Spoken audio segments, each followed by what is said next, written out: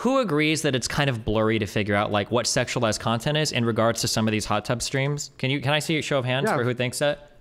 Okay. All of these people that have their hands up right now, keep them up, get them up there.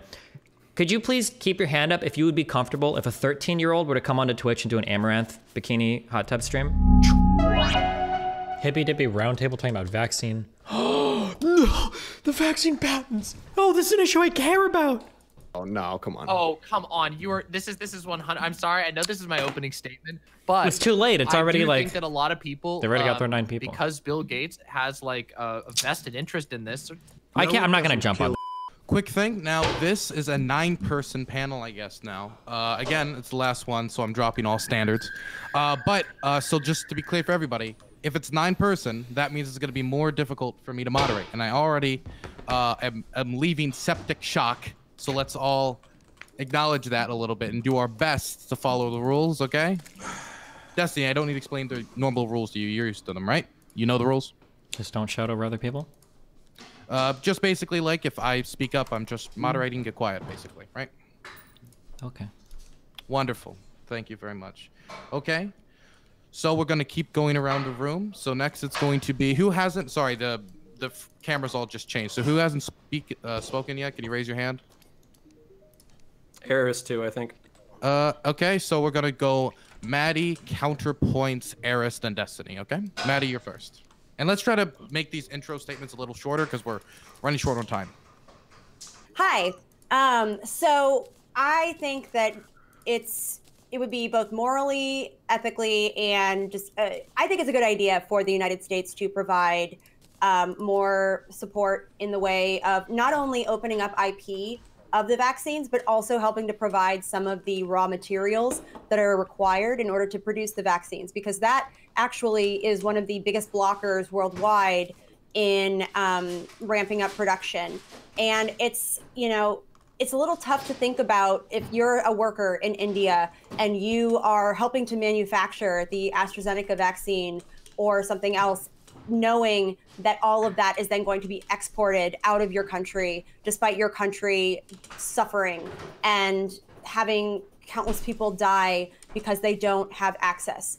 I think that is an area where the United States can be a leader and go in and help the Indian government more widely distribute vaccines. That's also a way we can help them more widely manufacture vaccines, and especially with the increased influence of the Chinese government internationally, this is a great place for us to emerge as a leader and build that relationship, because that's something we're going to have to pay closer attention to going forward. Okay, next is going to be Eris. Hey, so just in general, I mean, to my knowledge, there is a vaccine surplus, but I'm not too educated on like the ins and outs and like pragmatically on getting the vaccines to India. But in regards to helping out India, like I'm pretty right wing when it comes to immigration. And if anyone here is like, against illegal immigration, so I should have said illegal immigration, then you would be very concerned in general with issues that are going on globally. And and this issue in India is going to cause so many other problems, and it's going to just cause like a domino effect of, what's going on around the world. And it's just going to lead to more, refugees, illegal immigration, and just tons of other problems around the world. So it just makes sense to try to help India as much as possible, especially considering the amazing position the U.S. is in, because, so many Americans don't even want vaccines. So, why not, try to help out other people? Yeah, that's it. Okay, next is Connor. Yeah, everybody said the same thing. So I'm going to say, Dylan, if you end the Hippy Dippy, I am going to come up there and I'm either going to show you a really good time or a really bad time, depending on what we end up doing. So that's pretty much half my statement. The other half of the statement is basically like, yes, when you're on an airplane and the oxygen cuts out or whatever, you're supposed to put the mask on yourself before you help other people. So America first instincts right there. However, that being said, you're also supposed to put oxygen on other people so they don't get fucked over. There's a whole bunch of regional and geopolitical reasons to do do this. China is a competitor using India to offset, creating a strong alliance. India is technically another colony from, the UK or the Anglosphere. So we share languages, some cultural traditions, some governmental traditions. There's a whole host of reasons to help out our good buddies India, and I'll yield right there. Okay, now it's going to... Oh, and again, it's not like I want to end Hippy Dippy. I love the format. I love the show. I just hate all of the people involved. That's all. Okay, well, I love you. Is that not enough? No, it is not. Okay, well, Destiny loves you enough to be here. Is that not enough? No, it does not. Because he did have an opportunity to come here, and he did this. He chose the other show instead of this show. Okay, Destiny's a bad boy. And now he's asking last second. Like I didn't know the other show was. This ain't the prime times royale, okay? You can't just come in and come out like anywhere. We're not like a fucking bar. We're not like a fucking open whorehouse where you can just come in at any time, okay? Okay, Dylan, you know damn well that the abusive relationships sometimes have the better sex. So Destiny is just priming you, metaphorically, not literally, for just like an abusive emotional relationship. So you know the sex is going to be better later. You know what? I don't think he needs to prime me for that. I already have that with all my panel guests, okay? I'm going to throw it over to Destiny now. Okay, what is the exact question so that I know, because I hear a lot of Basically, the exact question was, should we help India? It's a question of America first versus the international, but it's basically just swerved over to the patent thing immediately. Okay, yeah, because there are two fundamentally different questions. I think that we should help India in any way, size, shape, or form. But I think that the patent conversation and then like people obsessing over like Bill Gates' answer to it, I think is a massive red herring. Even if we did release not only the patent but all the other parallel technologies, it would take them years to get up to speed. The patents themselves won't help them with anything. They don't have the manufacturing capacity or capability to make these vaccines.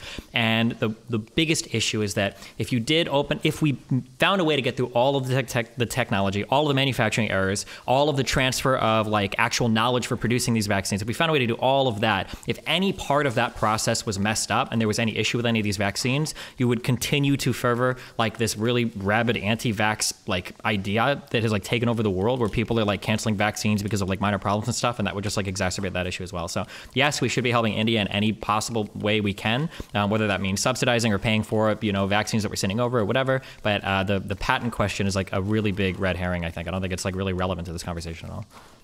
Okay, so again, there's 9 people here, so I'm gonna be a little like, I don't know, a little like dictator over here, okay? Little Francisco Franco, a little Tito, a little something, okay? So I need you all to please follow the rules. Now it is open to the floor, but Heem raised his hand out first, so I'm just gonna pass it to him. All right. Okay, so just a couple of things to respond to. Maddie, you said that, and this isn't just you, I'm not just trying to pick on you. I also saw many people on Twitter saying this as well, that how do you think the people in India feel when they're making life-saving medication and exporting it across the world? That is not happening anymore. They've stopped exporting, okay? They're completely using everything domestically now. And the manufacturing CEO, the CEO of the manufacturing plant, he said, we used exports as a source of generating revenue so that we can continue to expand our manufacturing. As they just don't have the money to be able to expand their manufacturing fast enough to be able to ramp up production. So it's kind of like a balancing thing where it's not necessarily bad to export because it's a fantastic form of raising revenue.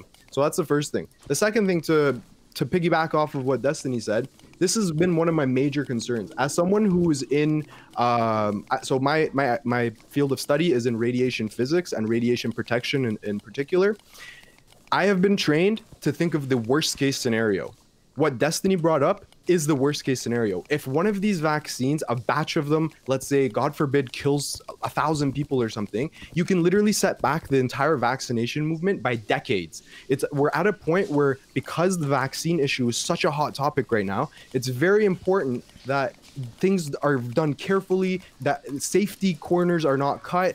And again, to just go back to what I was saying before, it seems to be the case that when manufacturing facilities are up to par, these corporations license it out, because obviously there's a competition. Obviously the Moderna, J&J, Pfizer, all of these corporations want to be the first ones in India, want to dominate the market share. So it's not as though they're like, no, we're too good. We don't want to help poor people, which is the narrative that I've been seeing a lot of, that, oh, these companies don't want to help poor people. I've even seen lefties saying that it's for population control. Like, we need to this is turning into blue anon shit. So I think it's really okay, but you don't when need did to lefties listen to Alex Jones? You don't need to straw man. First of all, I've never seen it. Like, I've never seen a single lefty argue that like it's because they're trying to do population control. I'm sure there's probably some of them, but nobody on this panel has done this. I don't think we need to like.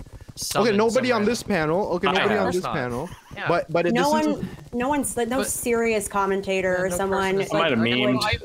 That would be someone. If someone were making that argument, they'd be wholly unserious. Okay. We're gonna you're gonna give you about 30 seconds to finish it, and then it's gonna go somewhere else. Okay. Okay, yeah. So yeah, basically, I think it's crazy that some people are saying that, oh, how can we trust these corporations? We should let governments all over the world set their own safety standards. I think this is absolutely ridiculous. I think Western scientific safety standards are fucking the best in the world, and I am not willing to cut any sort of corners to potentially cause a catastrophe. Nobody said anything about cutting safety procedures. Well, when you get rid of no, hold on. You had your turn. Now it's my turn. So. When you say you're conflating multiple issues in order to, I don't know, it feels like you're kind of like rooted in on this particular like the Bill Gates thing. I don't know, like this is the thing, we had a little back and forth about that. I recognize the question is much broader. I do think that the IP question is probably not the most important part of all this. However, but it's turned into the main discussion. Well, I think that's the point. That's you, though. And now what you're doing in this particular part is you've merged two different concerns, which is safety standards. Nobody has ever advocated for safety standards. In fact, I explicitly advocated that what we should do is we should choose to be the leaders on this, and we should publish the most accurate and up-to-date, regardless of any IP concerns, the most safest manufacturing, the most safest inspection procedures, and we should give that to other countries. Now, the concern I do have with IP enforcement being an issue is that while I agree that corporations do want to distribute their vaccine, they do want to go into countries because they can make money. Of course, that introduces a major profit incentive that we don't have to deal with if you waive the IP and you say this is a global emergency. We're not going to enforce you being able to sue another country. And I want to bring in another thing, a historical example that we have in the past. You say that somehow, I don't know how you've tied these two things together, that waiving the IP protections for it would somehow undermine people's faith in vaccines. No, that's not true at all. No, that's not what I said. That's not what I said. That is what you said. Come on, no. Come on. I said if there was... You can't run the... Okay, so I'll give Heemed 10 seconds to clarify what he meant, then continue. I specifically said, if you waive the IP and a catastrophe happens where a batch of vaccines is unsafely made. I didn't say waiving the IP alone. Of course, if you waive the IP and the vaccines are flawless... nothing would happen. The IP is irrelevant to that discussion. If a disaster happens, as we've already seen, guess what? IP law was enforced when the J&J disaster happened, and I can tell you firsthand, right down the street from me, there are copies upon copies of the Epic Times with their, the J&J vaccine is killing people. That is a problem that is separate from IP. It has jack shit to do with IP.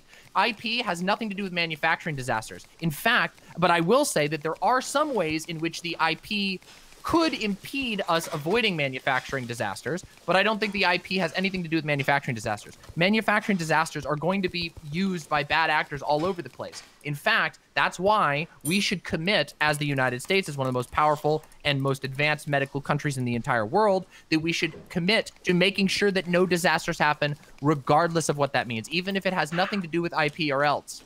But the problem is that as it stands right now, part of the problem that we're encountering, hence why Joe Biden considered to waive the IP, is that people can't start working on manufacturing these things when they're at risk of being sued. Now you can have that happen. Do you want to know what would be? Do you want to know what would be worse of a disaster? If we have what happened during the Spanish flu, which is that vaccine shortages and medicine shortages during that time were so rare that you had random doctors brewing up their own vaccines completely illegally and under the table. I would rather have it above the table and just not have corporations being able to strong arm their own influence over other countries.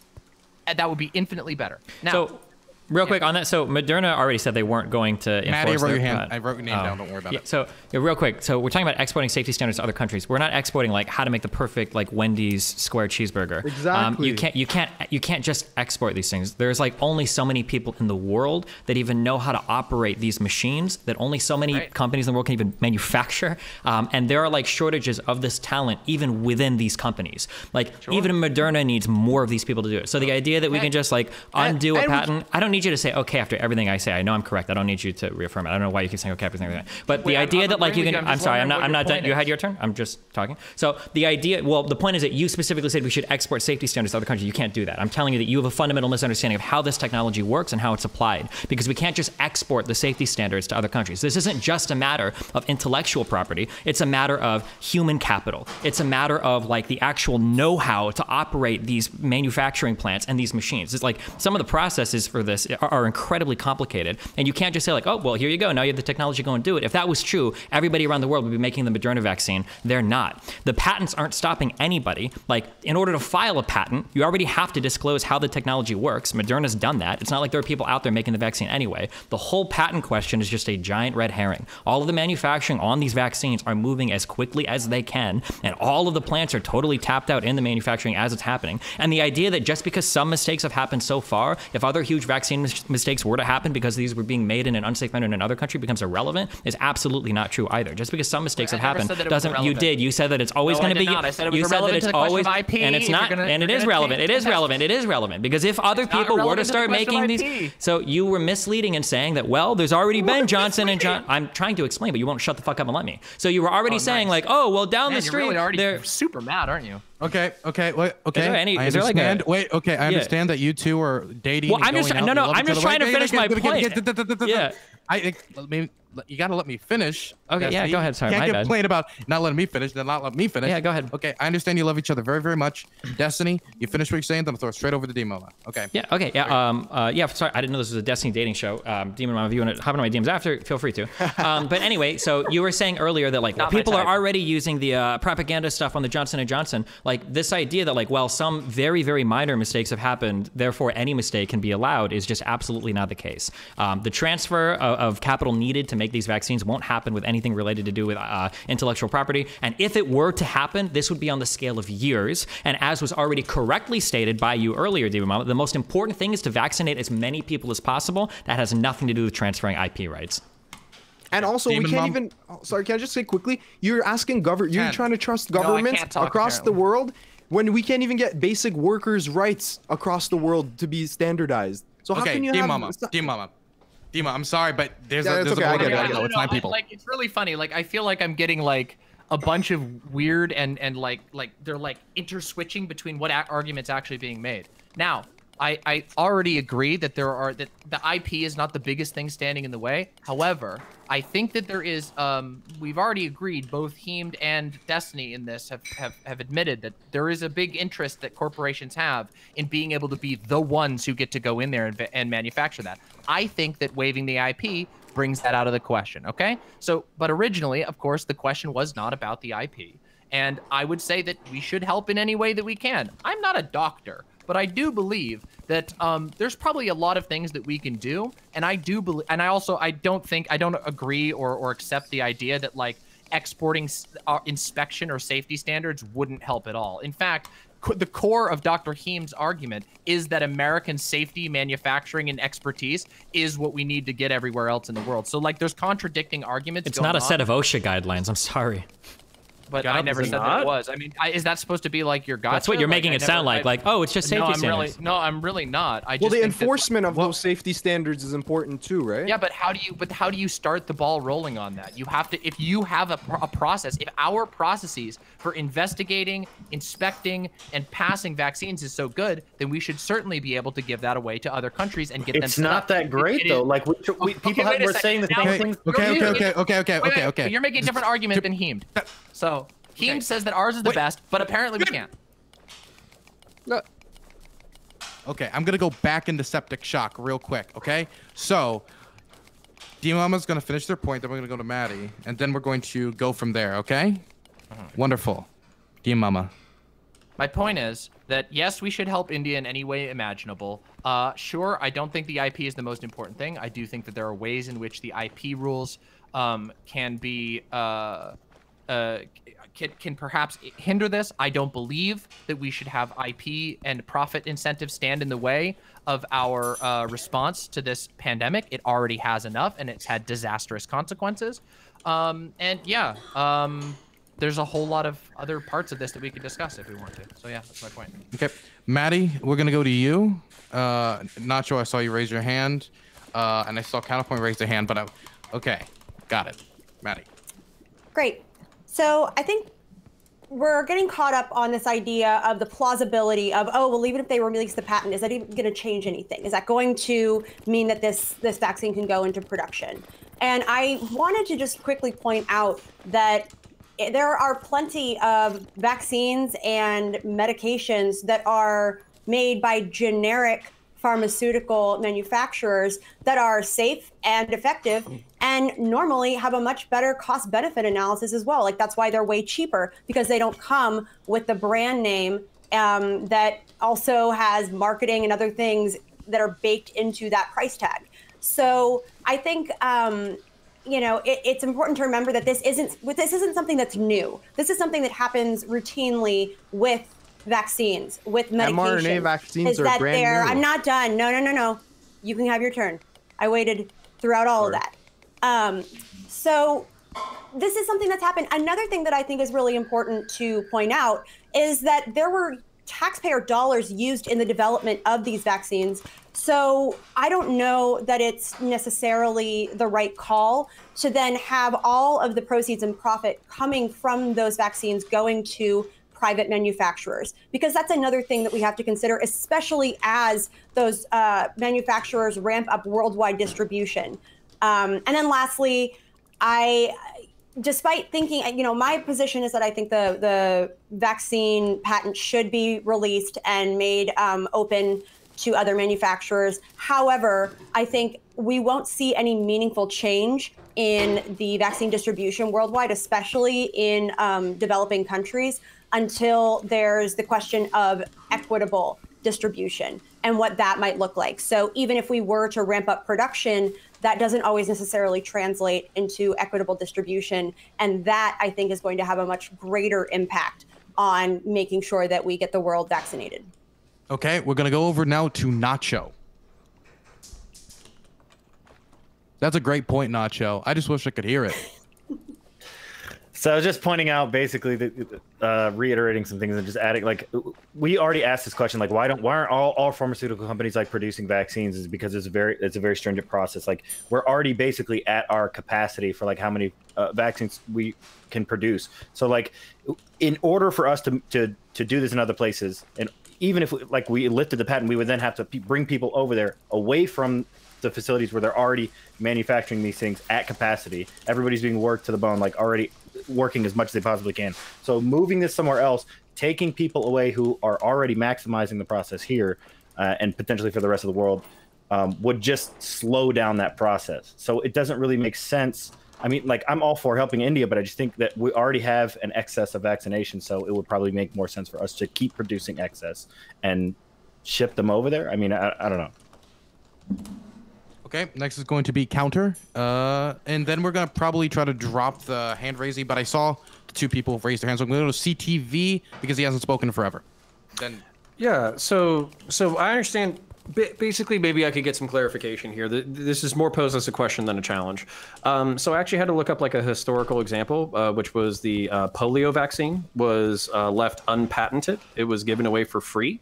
The person who created it basically said that it was better for the world to have it than for everybody to not have it. And I understand that they're basically, like, maybe we're at capacity for qualified manufacturers of vaccines right now. But at the same time, one of the things that's been repeated previously, throughout this entire pandemic was that this is going to be with us for decades to come. COVID is very potentially going to be similar to the flu, where we're going to have like annual COVID seasons. It'll kill less people, but it will be around going forward. And so that's kind of my thing, where maybe in the short term releasing IP doesn't make sense, but maybe in the long term it does. And maybe building up the capacities of foreign nations is going to have geopolitical effects. So for instance, if we export this technology to India and then they sell it to China and then they sell it to Europe and like all that kind of stuff, there's going to be a whole bunch of geopolitical leverage that we lose. But there's also a whole bunch of geopolitical leverage that we gain by being selfless with our intellectual property.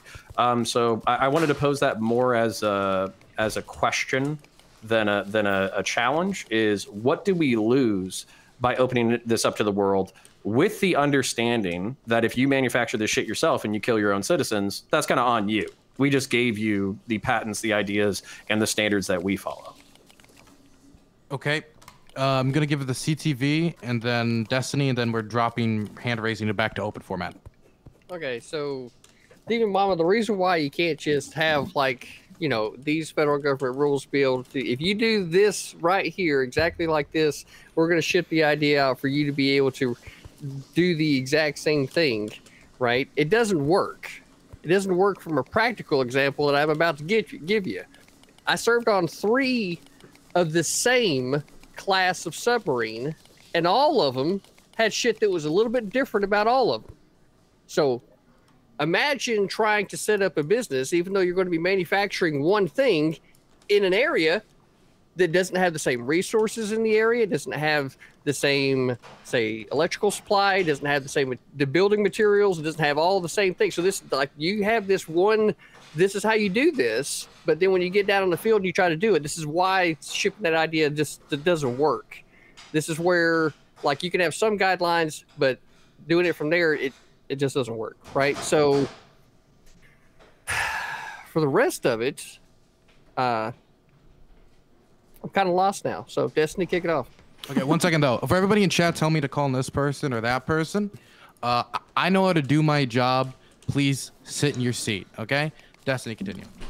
Just for a couple things that were brought up. So manufacturing generics is something that companies can do. mRNA vaccines are a cutting edge, brand new technology. So these are some of the first mRNA vaccines in the world that have been produced. The way that we manufacture these is not like a well understood science such that everybody in the world is ready to just switch over and do it. So we can't just make generic versions of these vaccines like we could like with other drugs.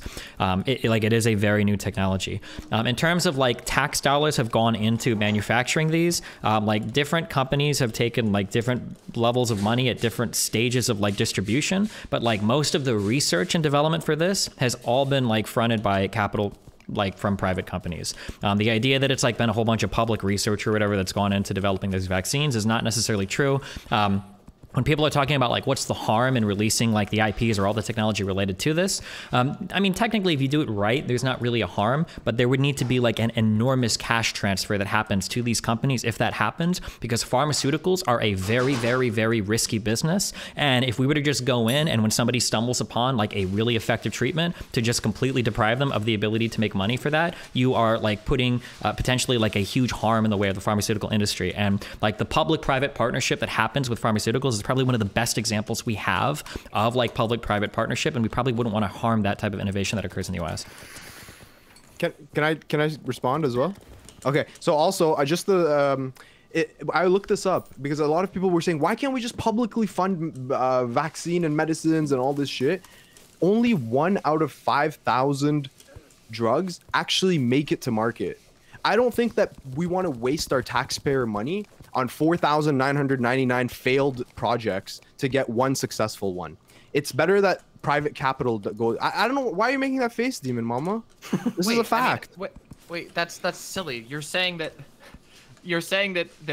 we shouldn't that we should take advantage of private capital, which makes a lot of money, but despite the fact that because they can they can take tons of risks. They can afford to lose. Heemed, You asked her a question. Let her ask the question. I mean, Heem, look, I understand. Like, I don't know. Like, we can talk about this another time. Yeah, too. we Like, have to talk one-on-one. It feels like obviously. you're super mad, like, about it, and I don't really entirely get it because, like. Wait, hold on. What did Heem say that was super mad? Just respond to his point. I just No, said stop one- ad I just said, homing him. I don't think Okay. it makes. Okay.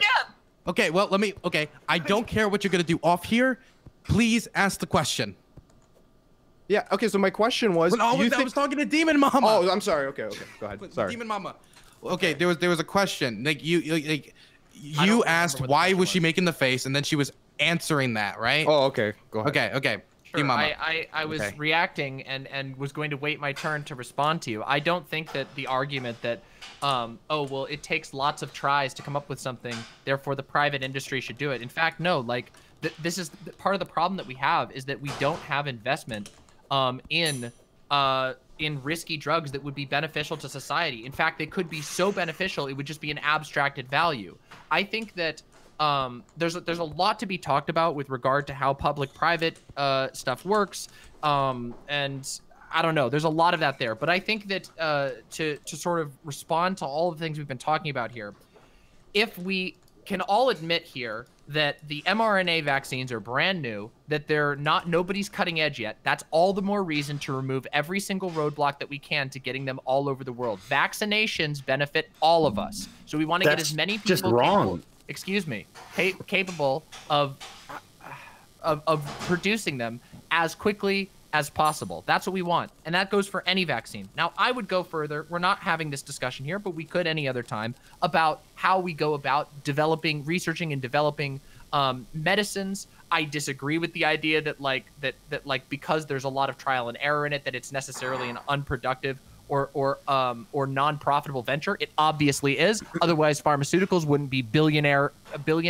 That's ridiculous. The idea that just because it's high risk means that you can't do it via other structures. There's a million ways to approach this. That doesn't have to be just private. And there are downsides of private of relying exclusively on private investment. For example, rare conditions don't tend to have a whole lot of private investment because those would not be profitable. So there's some issues with that. And I know I could tell you're like, I don't know what you're melting down about. But I'm melting down because you're basically agreeing with me but disagreeing at the same time. You're saying that you interrupted me to question me. Like, you're the one who's been disagreeing with me. So what it seems like is like you disagree with me as a person and not anything that I'm actually advocating. No, come on. I love you, Demon Mama. Wait, I'm not saying like as a whole. I'm saying in the context of this panel. I know you're not an asshole. Like, I'm just saying that like you question me. So what do you disagree with me then? Okay, so my initial point was that 4,999 drugs never make it past human testing to make it to market. And I think that's a shitty way to use tax money. Tax money should be used in things that we can clearly fucking point to it. Like, there's so many other problems and there's only a limited amount of budget that can be used. So that's all I said. Like, and then when I said that, you made a weird face. Yeah, so a more formal declaration of this. So something that governments historically have problems with are picking winners and losers. Like, it's a problem with a lot of like more public funded models, is that like in a private system, like capital can respond like much more quickly to like winning and losing situations. But on a public model, trying to pick out like which medications are going to be the winners is not going to be very effective. Like we might say here like, oh, well, privately, there's not going to be much incentive to solve for rare diseases. There's probably a greater chance that a rare disease is going to be cured in a private market because some, like philanthropist makes it their pet project, than us voting like democratically or having like a medical institution that's throwing tons and tons of excuse me. Please let me finish. And no, I'm not just asserting that. This is just common sense for how markets work, right? So what you can make all the dumb hand things you want. Sure. Well, so I can explain like the actual incentives for you, right? Sure, so publicly, if we are trying to throw money at all of these potential research projects because we're trying to figure out which drugs or potential drugs we want to fund, we're probably not going to be voting to do this for the rarest conditions, right? If we imagine that the majority of us are voting and the majority of us have a stake in how this public funding goes, we're probably actually going to be even more driven towards solving the biggest diseases. So like 99% of our money is going to go towards things like diabetes or things related to dementia and Alzheimer's or things that are related to obesity. Like, this is where all of our public funding is going to go. In a private system, you have like a higher chance of riskier drugs being explored because somebody thinks there might be some money to be made if they find it, or from some philanthropist picking a pet project and then lending money towards people to go and solve that particular thing. There's some things that I think that you're correct about in that, and some things that I think you're not correct about. I don't agree with the idea that like a public system would necessarily be worse. I think that we don't have the infrastructure for it right now because we've relied on a private system. But a public system absolutely could identify what is needed. Hold on a second. Well, like there's a number of ways. First of all, like we have other similar structures of this, such as like how we handle agriculture, right? Like people don't vote directly on like what agricultural rules and what ecological like decisions are made by the EPA. I want to stop you right now because agriculture is the worst example you could bring up because we actually throw away so much money into ag because we produce farm goods that are just thrown right away. Like if you look at the whole thing with we're not talking about the specifics. No, but it is literally the example that I would bring up to win my argument. Look at how much money we throw away in agriculture and corn because we vote on what crops we should grow. I'm not angry at all. I'm just helping you with your argument. So go ahead and continue. I don't need any help because you clearly do because you brought up an example for me. You're not talking. You're not even touching on the same thing that I'm talking about. It's like really weird. You know, it feels really weird. It feels like there's like this weird thing where Dylan, can we make a rule where Demon Mama can't just talk about how mad people are? Because it's like the biggest waste of time. There's like 9 people here that want to talk. Okay, let's stop. Can you make a rule to not do this? Wait. Okay. Okay. If there's any rule I have made is that when I talk, no one else talks. Okay. So you hear that? You don't hear anything? That's because all of you in this room, the 2 brain cells that are in your head have yet to bang into each other. And when they do hit, it's going to sound like a pin dropping, okay? That's the current state I'm in. So what we're going to do is I'm going to give you both 20 seconds to say something, and then we're going to throw it to basically the room. And if it's interesting enough, I'll let it go on. If it isn't, then I'm just going to give it to somebody else, okay? That's how we're doing this. Dear Mommy got 20 seconds. Okay, 20 seconds. Yeah, look, there are all kinds of structures, some of them flawed, some of them not. But we can institutionalize these things. They don't have to be voted on directly. They can be done by appointees in other institutions. That's all I'm saying. All right, I'm gonna jump since you said it would be open to the floor. Oh, can I just respond? Sorry, my bad. Yeah, so I don't know if we just don't know. There's the brain cell. Yeah, okay, so real quick. The other one. So done by appointees means that it's still ultimately an appointee of a publicly elected figure. If the issue becomes a hot button enough topic, then of course these are going to become like issues that we are going to be indirectly voting on, just like we indirectly vote on like our presidential cabinet and the heads of our EPA and all those other things. Agriculture, I just thought that was a funny thing to bring up because it's a good example of how government tries to pick and choose which crops are grown. We see huge issues going on with that in the United States when it comes to throwing away tons of money on corn because it's electorally popular to quote unquote support our farmers. So we like misallocate resources there. You see it happening in India, which we kind of were talking about earlier. In East India, a fuck ton of subsidization goes towards growing rice that's essentially thrown out into the trash can as well. I think that some of these things are just better done on a private model. And I think that like the history shows that. Okay, elbows thrown. Okay, yes.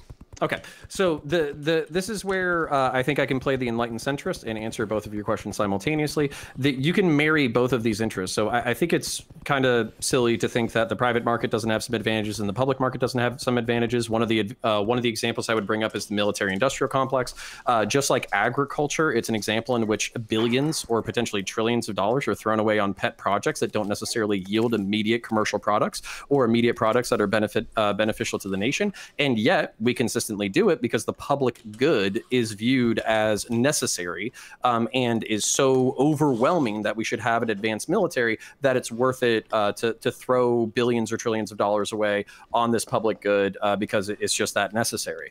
I would also argue that agriculture falls into a similar category for this because agriculture is basically food security. If there's one thing that we all fucking need, it's food security, because tomorrow, if basically the grocery stores didn't have any food on the shelves, then I'm pretty sure 70% of the people in this room would starve within 2 weeks to death. So there's advantages to both the public research model, the private research model. The point is to hybridize these things. And I would argue that specifically when we're talking about COVID, COVID is such a public issue that public funding, maybe that large cash transfer to these private corporations, should be done for the benefit of the globe. The faster that we get these things produced, the faster that everybody is inoculated, the faster the global economy opens back up, the faster the global economy opens back up, the more we can go back to work and then basically return to some semblance of normal. Yield. So I wanted to add in here, this can be my little diet dunk on Destiny, because I think he forgot to mention, like when he said something earlier about the research being publicly funded, like in contest to Demon Mama, a lot of, if not most of the research that was done on like CRISPR, the RNA, the SARS, and all that stuff was off of the, like all the research that those companies did individually was off the back of like publicly funded research that was done through like universities, etc. So like we do benefit a lot from the research that we choose to invest in already. So like I don't know what more. I mean, I think it is probably better to have these in the private sector where these they can fine tune all these things, where they can manipulate the CRISPR and the RNA stuff to be able to make something like the Moderna virus. And then also, I just wanted to add in from earlier, like because you were saying something about that this brand new technology should be shared so that everybody can, like, we barely understand this already. So the fact that we would just spread it to other countries and just allow them to like start toying with this virus and try to create and potentially create some like mutant version that would just spread throughout the rest of the planet and fuck us even more is like kind of mind-boggling. Like, I think we want to like keep this under wraps for now, like, and maybe in the future we could look into like sharing. If I can respond to that specific point, which was responding to mine, like, I think that there's an assumption that's being baked in here, which is that like that we're the only ones who know anything about it. We're not. There are skilled, ingenious doctors all over the globe that by opening this up, we may be able to identify. And I'm not saying just like literally take a gun and just fire out incomplete, like this is, I don't know. I feel like we can't get like an actual like reasonable discussion about it. But what, like, there are scientists all over the world who can contribute to this, who could help make it better. The vaccines could be made better because there's more eyes on it. There's more intelligence. There's entire countries worth of skilled, studied people who could contribute to this. I think that like this is a better approach towards medicine in general. And so I just wanted to respond to that. I'm not saying that like the idea that like America's the only people who could have ever made a breakthrough on any virus or vaccine ever is just not true. In fact, I mean, we're known for doctors coming over and contributing to us from overseas. Like, that's a matter of our economic power, not that we're just like by virtue of being born in America, brain geniuses. No, there's lots of smart people all over the place who could contribute to this, and it is a world problem. So just on top of this, so there's so many misconceptions about how any of this. Yeah, there's so many misconceptions about how many. So first of all, this idea that like there are all these people around the world that could contribute, probably not. There were other massive pharmaceutical companies that were trying to get vaccines to work, and people don't realize how many of these other massive pharmaceutical companies failed. The idea that there are all these doctors around the world that it's like, oh well, if you just show me the machine, you know, like maybe I can chime in with my brilliant piece of code. Like I'm in, you know, like some hackers movie or whatever. It's just not the case. Like we already have like the best people in the world that are in the position to work on this are not only working at this, they're working at it at capacity.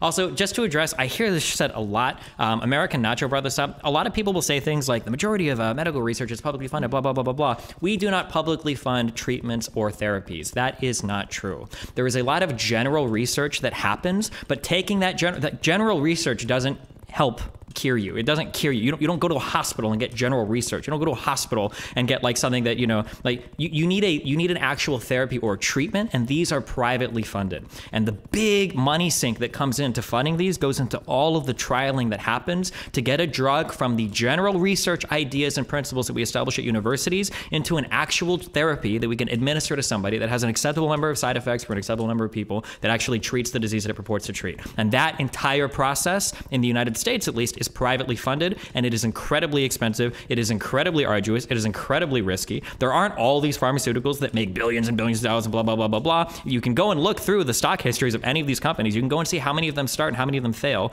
The idea that like this is just some incredibly lucrative industry that all these people are becoming billionaires off of is not true. Again, and to reiterate, there are plenty of huge pharmaceuticals that tried to make vaccines for this, and they failed. There are not a ton of people around the world that know how to do this stuff. Yeah, so Wait, quick question. No, it's a very serious question right now. I just have a very quick question. I just got something. So was I. With that.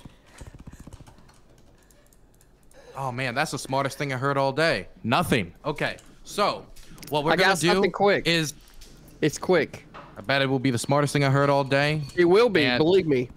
Well, you know what, CTV? I wanted to point something out to Nacho. You got 5 seconds. So Nacho, a minute ago when you iterated that like the little mini dunk on Destiny. That was great. Anyway, back over to the fucking smackdown from the attempted. That's what happened. So no, that's yeah.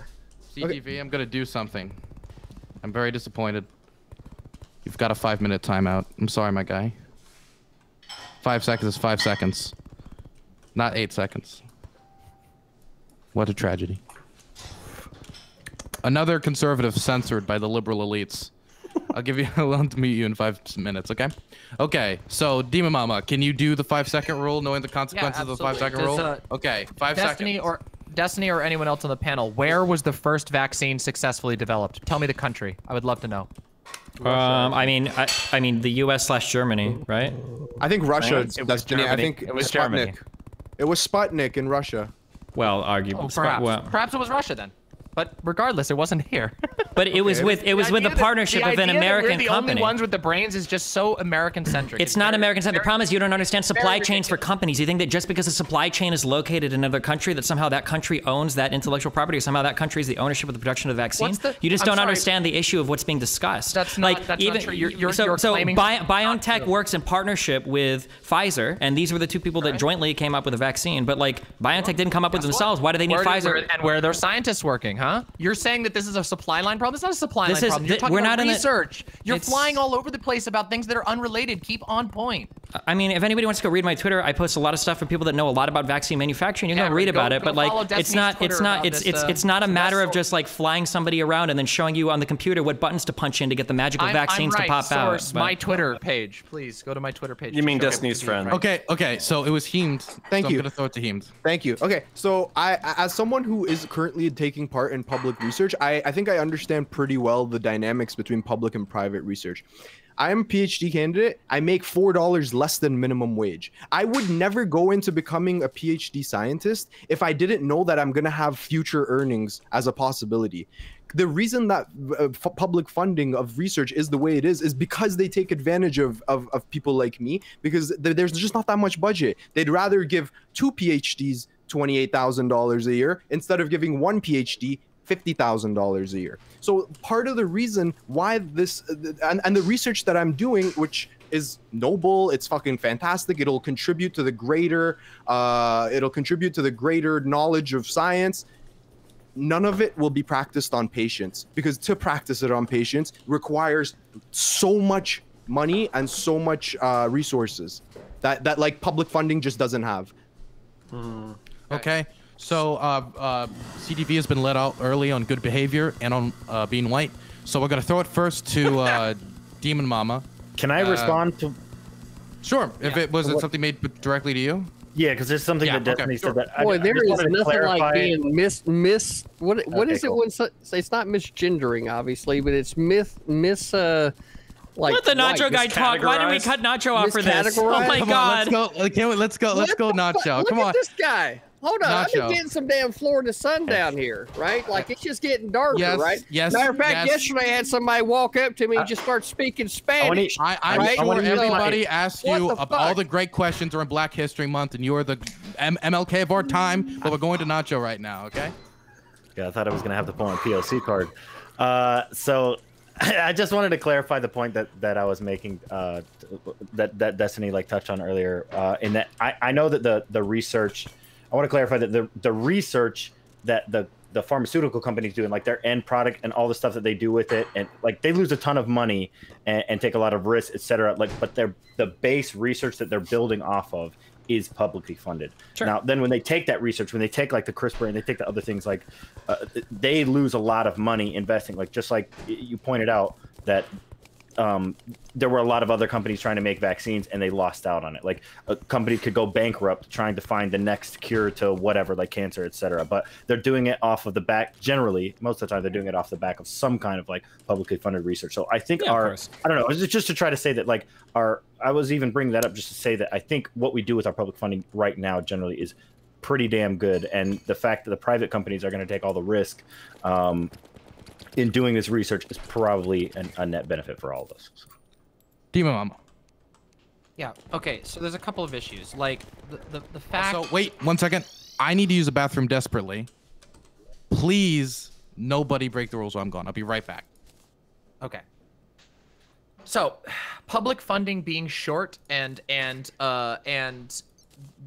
being, it's like a huge, like that's a huge problem that I agree with. Like we have a notorious problem in the US of creating our own problems with funding. Basically what happens is Republicans get in office, they cut public funding to research, they cut public funding to health, whatever, and then when it starts getting worse, they go, look at how bad it is, and then they justify that to cut further funding. This is like a known political topic. Like I know most everyone here has talked about this in the past when it's not having to do with whether it agrees with you in this particular context.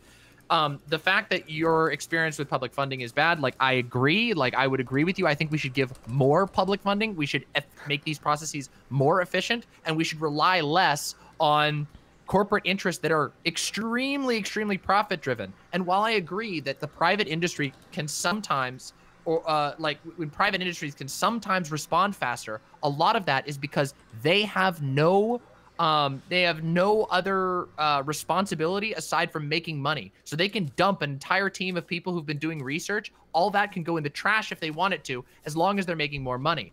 And there are, in our currently existing system, there aren't really, like, that doesn't quite exist for the public eye. But there's nothing to say that we can't build ourselves a public investment structure that also says, hey, if we need to move quickly, if something is failing and it's sucking up a lot of resources, we can cut this thing.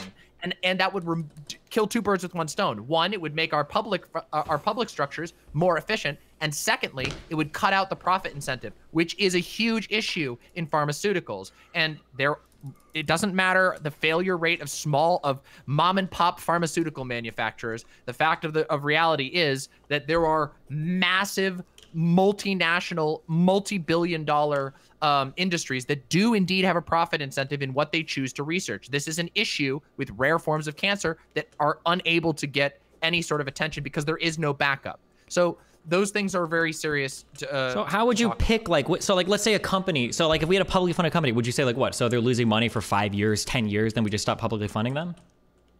Well, no, I mean, if you're talking about, I'm not talking about a publicly funded company. Let's say that we expand the CDC and we have various. No, but how do you pick and choose what research gets researched? Wait, we already do this. No, for drugs. You want to do this for drugs, not general research. How do you do it for drugs? Hold on a second.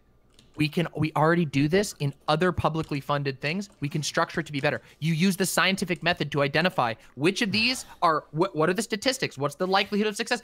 Are we going to have a failure on this? Okay. Yeah, obviously it's a complicated process. But wait a minute, hold on a second.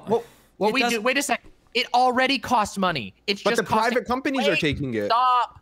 I know. I get it. I promise you. You don't need to, like, holy shit. Yes, the private companies, they both get to benefit from it. They make a lot of money from it, and they take those risks. Now, if we say, hold on a second, we recognize that a medicine is a public good that we probably shouldn't have built into the profit motive. You say, okay, here's what we allot for funds, and we use the scientific method as companies do internally. Please stop saying the scientific method. You're killing me. They also what do you mean? Pay for law. You're actually killing me. Just please stop saying that phrase.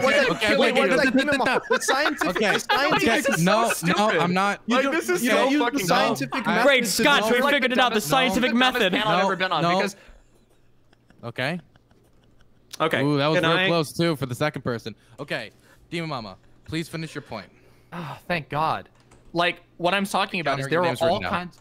Okay, there are all kinds of ways. Like, I mean, listen, I don't work for a research company, but listen, I know for a fact, and I know Dr. Heemed can't look at me in the straight face and say that there aren't already existing peer review methods that are sometimes enforced privately, sometimes enforced publicly. There's a hybrid of these, which allows us to determine the validity, the success rate of various things. If you make that a public enterprise with the goal of being the public good, you take out the profit incentive, but the government maintains it. The people involved in it maintain their incentives. They're still being paid because the government would be able to fund it better. The government has the goal of generating medicines that will help the most people possible. There's just not a profit incentive for private interests. Now, are there potential roadblocks in that? Yeah, I'm sure there are. There's all kinds of things, nitty gritty, that we'll have to figure out. But removing that profit incentive is really, really big. And the benefit that you get back, that the people who are doing the investment, the people who are doing the research, they get paid well with a nice public job.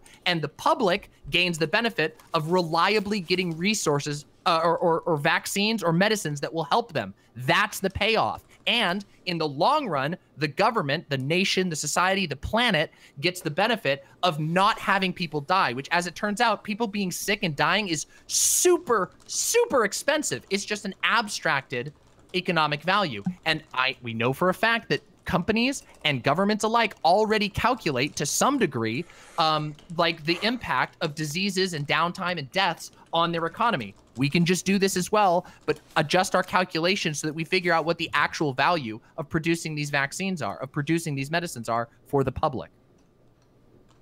Okay, so who wants to respond to that? I know Counter I got does. I got it. Okay, anyway, okay, Counter.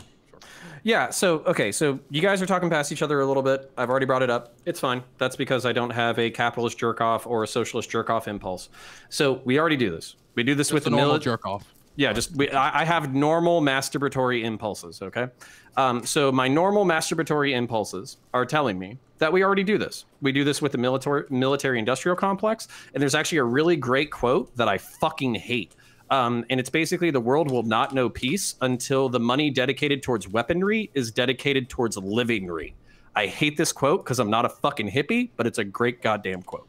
So basically what you can do, because I worked in logistics, so I understand the military-industrial complex, is you have a certain amount of R&D budget that rotates throughout the year. You hire a bunch of private entities that know that they're going to get a minimum contract. These companies you already know: Boeing, Lockheed Martin, Pratt & Whitney, a whole bunch of mega corporations who can count on the United States government for billions of dollars every single year. And they know that their engineers and their employees and their administrators and all that kind of stuff are going to be employed year after year after year after year.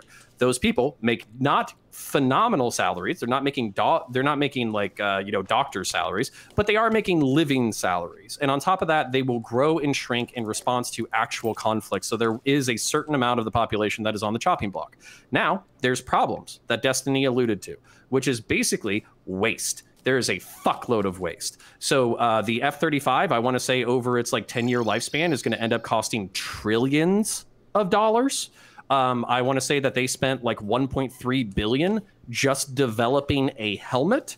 But at the same time, these R&D projects are going to pay off in the future because they're already building augmented reality off of the $1.3 billion helmet. And they're also building the next generation of stealth fighters. Those are probably the UFOs that you see in the sky right now. So all of this being said, these massive public investments do pay off long term. And just because they're wasted doesn't mean they're wasted. Final point before I yield. So for instance, we brought up how inefficient our agricultural systems are. They are inefficient, but as a result, everybody inside the United States of America, except for 2 weeks during the COVID scare, basically know that their grocery store will be stocked. Barring some weird natural disaster, they will have food access. There are some public benefits that outweigh, basically private interest. And I would say destroying a deadly disease that has frozen the global economy is not just a public interest for the United States, it's a public interest for the world. So we can get into fucking nitty gritty about fucking logistics, research, mRNA versus whatever, but basically that's the North Star. And you could basically create a health industrial complex the way you have a military industrial complex. Yield. I don't think anybody thinks there's anything wrong with public-private partnership. I think that the example that the U.S. sets is really, really, really positive of that. Yeah, I don't disagree. Okay, well, then fuck you, Destiny. You're an asshole. Yeah, there you go. Okay, so is that everything on this topic? CTV, I know you're muted. Or do you want to say anything, or anybody else want to say anything, or are we done with this topic? I'm okay with I'm just glad that the U.S., with all its evil profit incentives and everything, managed to develop a lot of these vaccines that are going out to the world right now. And yeah, I think that's really cool. Keep it up. Keep up the great work, Evil Pharmaceuticals. Okay, we're going to do quick ending statements, go around the room, and then we'll go into the last topic. Okay, Heems, we're going to start with you. Okay, yeah, so I think... Keep it under a minute. Yeah, I think my stance has been pretty clear. I fucking want the vaccine to be given to as many people as possible, but I think it's not important to just get vaccines. It's important to get vaccines that are safe. I don't want to cut any sort of corners when it comes to safety, and I don't see how waiving the IP would, like, today we waive the IP, tomorrow we 10x our manufacturing or anything of the sort. I don't see how it would improve or increase the speed anyway. And it seems to be the case, and we never really got to discussing this, that every factory that has the capability of producing the vaccine is getting licensed the vaccine. I don't understand why people think that, like, I don't know. I guess I just don't understand why the pharma corps wouldn't want to be first to market in every single country. It's not like there's a monopoly on the vaccine and only one company is creating it. There's a competition right now with multiple different companies trying to race to be the first one so they can, like you said, make the most money. I don't think there's anything wrong with that. And I don't think that publicly funded medicine, just like research, I'm for universal healthcare, but I don't think publicly funded pharmaceuticals is necessarily going to work ever. Okay, and that's my closing statement. Demon Mama. Sure. Well, I'm really actually very pleased with how this topic went, because by the end of it, everybody agreed with basically literally exactly what I said at the beginning, which is that we should help as much as we can. I don't really know. I can go back and forth on the IP thing. That's neither here nor there. We should do what we can to help. And I do believe that taking a proactive approach towards this will help us fight against future pandemics in the future. You know, maybe Heemed is right. Maybe if we didn't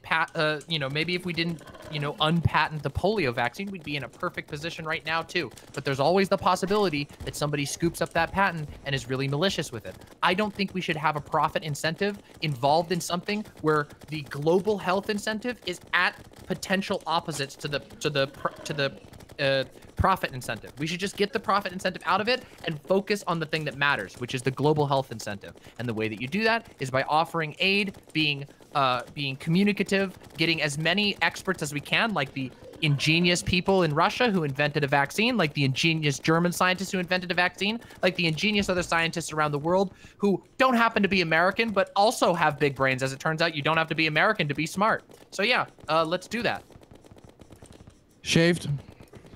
I might take a little longer than a minute. I've been incredibly quiet. I, coming at this from a more like person who really hates intellectual property law and thinks it's super cringe.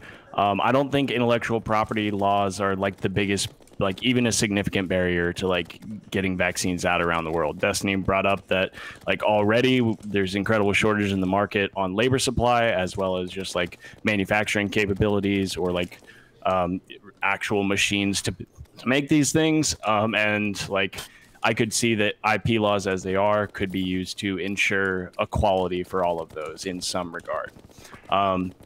An alternative to that, IP law historically to me has been exclusively used to establish some pretty cringe market monopolies, starting with like Thomas Edison in the film industry. He was able to like go so far to like hire goons to beat up other people who were infringing on his intellectual property rights. That was done like entirely at the behest of the state. So like these kind of laws inherently benefit these established market players, and they can use it to like continue their hold on the like section of the economy. Thankfully, they were able to escape that and go to California. But then again, they just kind of did the exact same thing Edison did. They established their own monopoly and everything. That being said, this was originally about helping India, and we should do as much as we can. The first thing, at least with intellectual property laws, we should suspend all IP around our like American cable networks. And so we can provide all of India with the like 200 plus channels of TV doctors so that they can get really good and healthy like us Americans here. Yeah. Okay. Next is going to be Eris. I'm just, same thing what I said earlier, like, I just think it's, we need to help out India, and we need to kind of get out of this, like, my nation first concept, because everything, there's domino effect. Everything eventually affects us, like, eventually. And also America should help, its neighbor Canada a little bit, because we're also struggling, not at the level India is, but, we're having a really hard time as well. But, yeah, that's it. I'm excited for the next topic. Okay, now I'm going to throw it over to Nacho.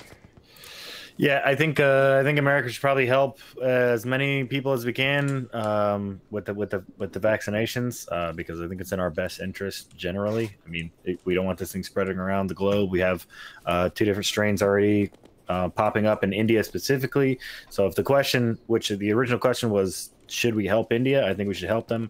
But if it's like, should we remove all the barriers around a brand new technology that we just learned how to use ourselves, I think that would be more dangerous than it would helpful.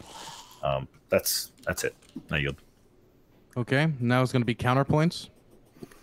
Yeah, so I think the main thing that I wanted to drive home was just the public-private balance. We do have a military-industrial complex. It's oftentimes criticized. It's inefficient. It's bloated. It's wasteful. All that kind of stuff. That being said, it develops incredible technology. I wouldn't mind a health-industrial complex being, being created. I think it's fucked up that Dr. Heem has to work for $4 an hour in order to develop, research that ends up benefiting the globe. I wish you well on that. I hope that by the time you're in your 40s, you can basically buy $3,000 wine, have a $3,000 wine monthly budget, because you deserve it, buddy.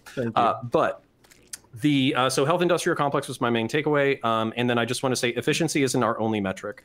So there are public goods that have to be balanced against efficiency. The market is incredibly good at being efficient, but also the problem with efficiency is there's a lack of redundancy. One of the things that scared the shit out of me when it came to COVID was basically seeing the food supply lines kind of buckle for a few weeks. Also them talking about a meat shortage probably 6 months into the pandemic.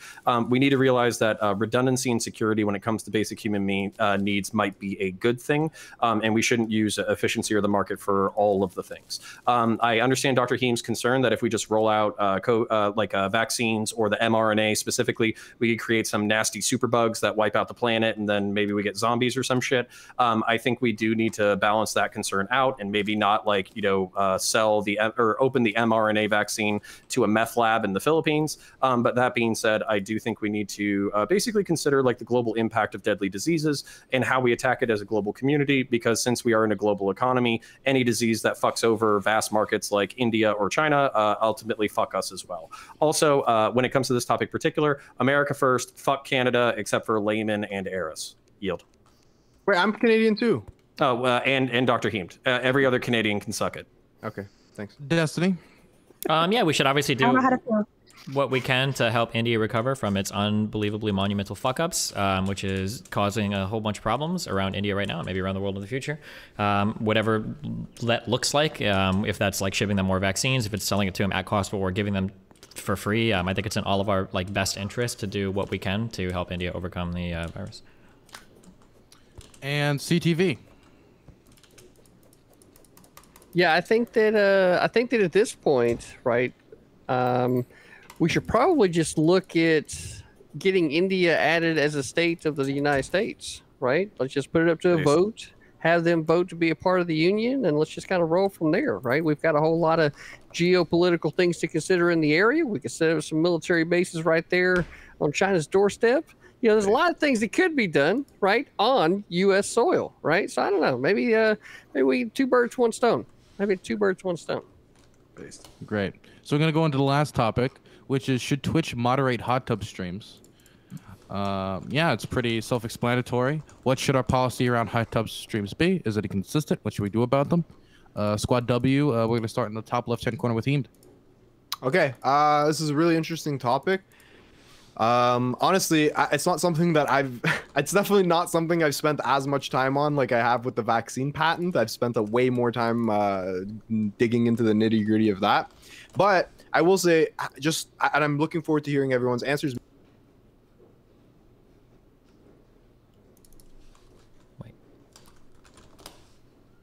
Everyone to play games. Or if you're going to have a just chatting section, you kind of are opening the Pandora's box to all kinds of things.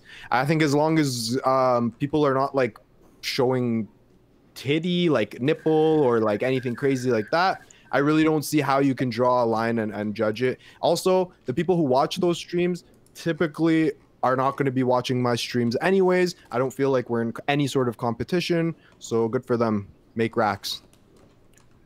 With racks. Demon Mama? So I did a lot of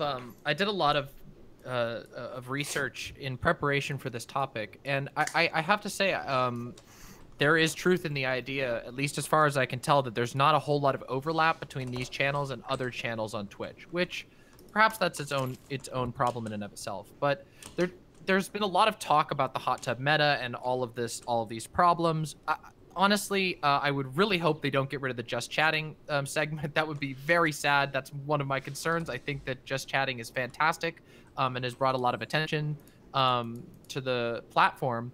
There are some issues, I think, but a lot of those come, in my mind, as a result of the TOS being very, very unclear and clarifying or at least making more structured the TOS would probably help with most of the issues. With regard to analytics, like the #1 largest hot tub streamer is like not even on the top 100 list by like average view count. By some metrics, like usually what are they called? Compounded metrics based on all like follower count, gain new followers, etc., etc. Amaranth is like 42nd on the list of the top 100 streams that are on the rise, but that's completely varies from site to site based on how they choose to compound their analytics. What I'm basically saying is there's not really a major threat to anybody with this, and while some people might be irked by it or whatever, I don't really think it's like a major threat. I think the biggest issue is that Twitch just needs to refine and clarify their TOS. And I would say this in multiple aspects, by the way, not just with regard to their policies on nudity and clothing, but also with regard to their hate speech policies, with regard to their, you know, violent and protest coverage. There's a lot of policies on the site that are really unclear, and it leads to a very unfair feeling enforcement situation on Twitch, in my opinion. Shaved? I don't want to say that nobody actually gives a fuck about them being hot tub streams, but I mean, there is some concern for it and care for it, but ultimately it's exactly as it's already laid out. I think I mentioned it earlier with Facebook, at least. These are, we are still in our technological infancy when it comes to the internet. We've made a lot of progress, but when it comes to governing what is essentially a stateless society of a couple million people online, we haven't like quite developed the right amount of moderation systems when it comes to like what we qualitatively judge. I think largely Twitch needs to move to like a more public and codified moderation system where they can make public rulings and like point to evidence in the past on why they chose things or the otherwise, and like maybe even have users like input on it in some degree. I don't know. I think that might lead to more brigading and whatnot, but yeah, I think the only other concern that could come up is like it being what is essentially softcore porn and accessible to like other individuals on the site who aren't of age and might not be like shouldn't be seeing that content or having easy access to that content. But I think we take a lot of steps to minimize that anyway, and we could do more. Yeah. Eris? Okay, just 1 second.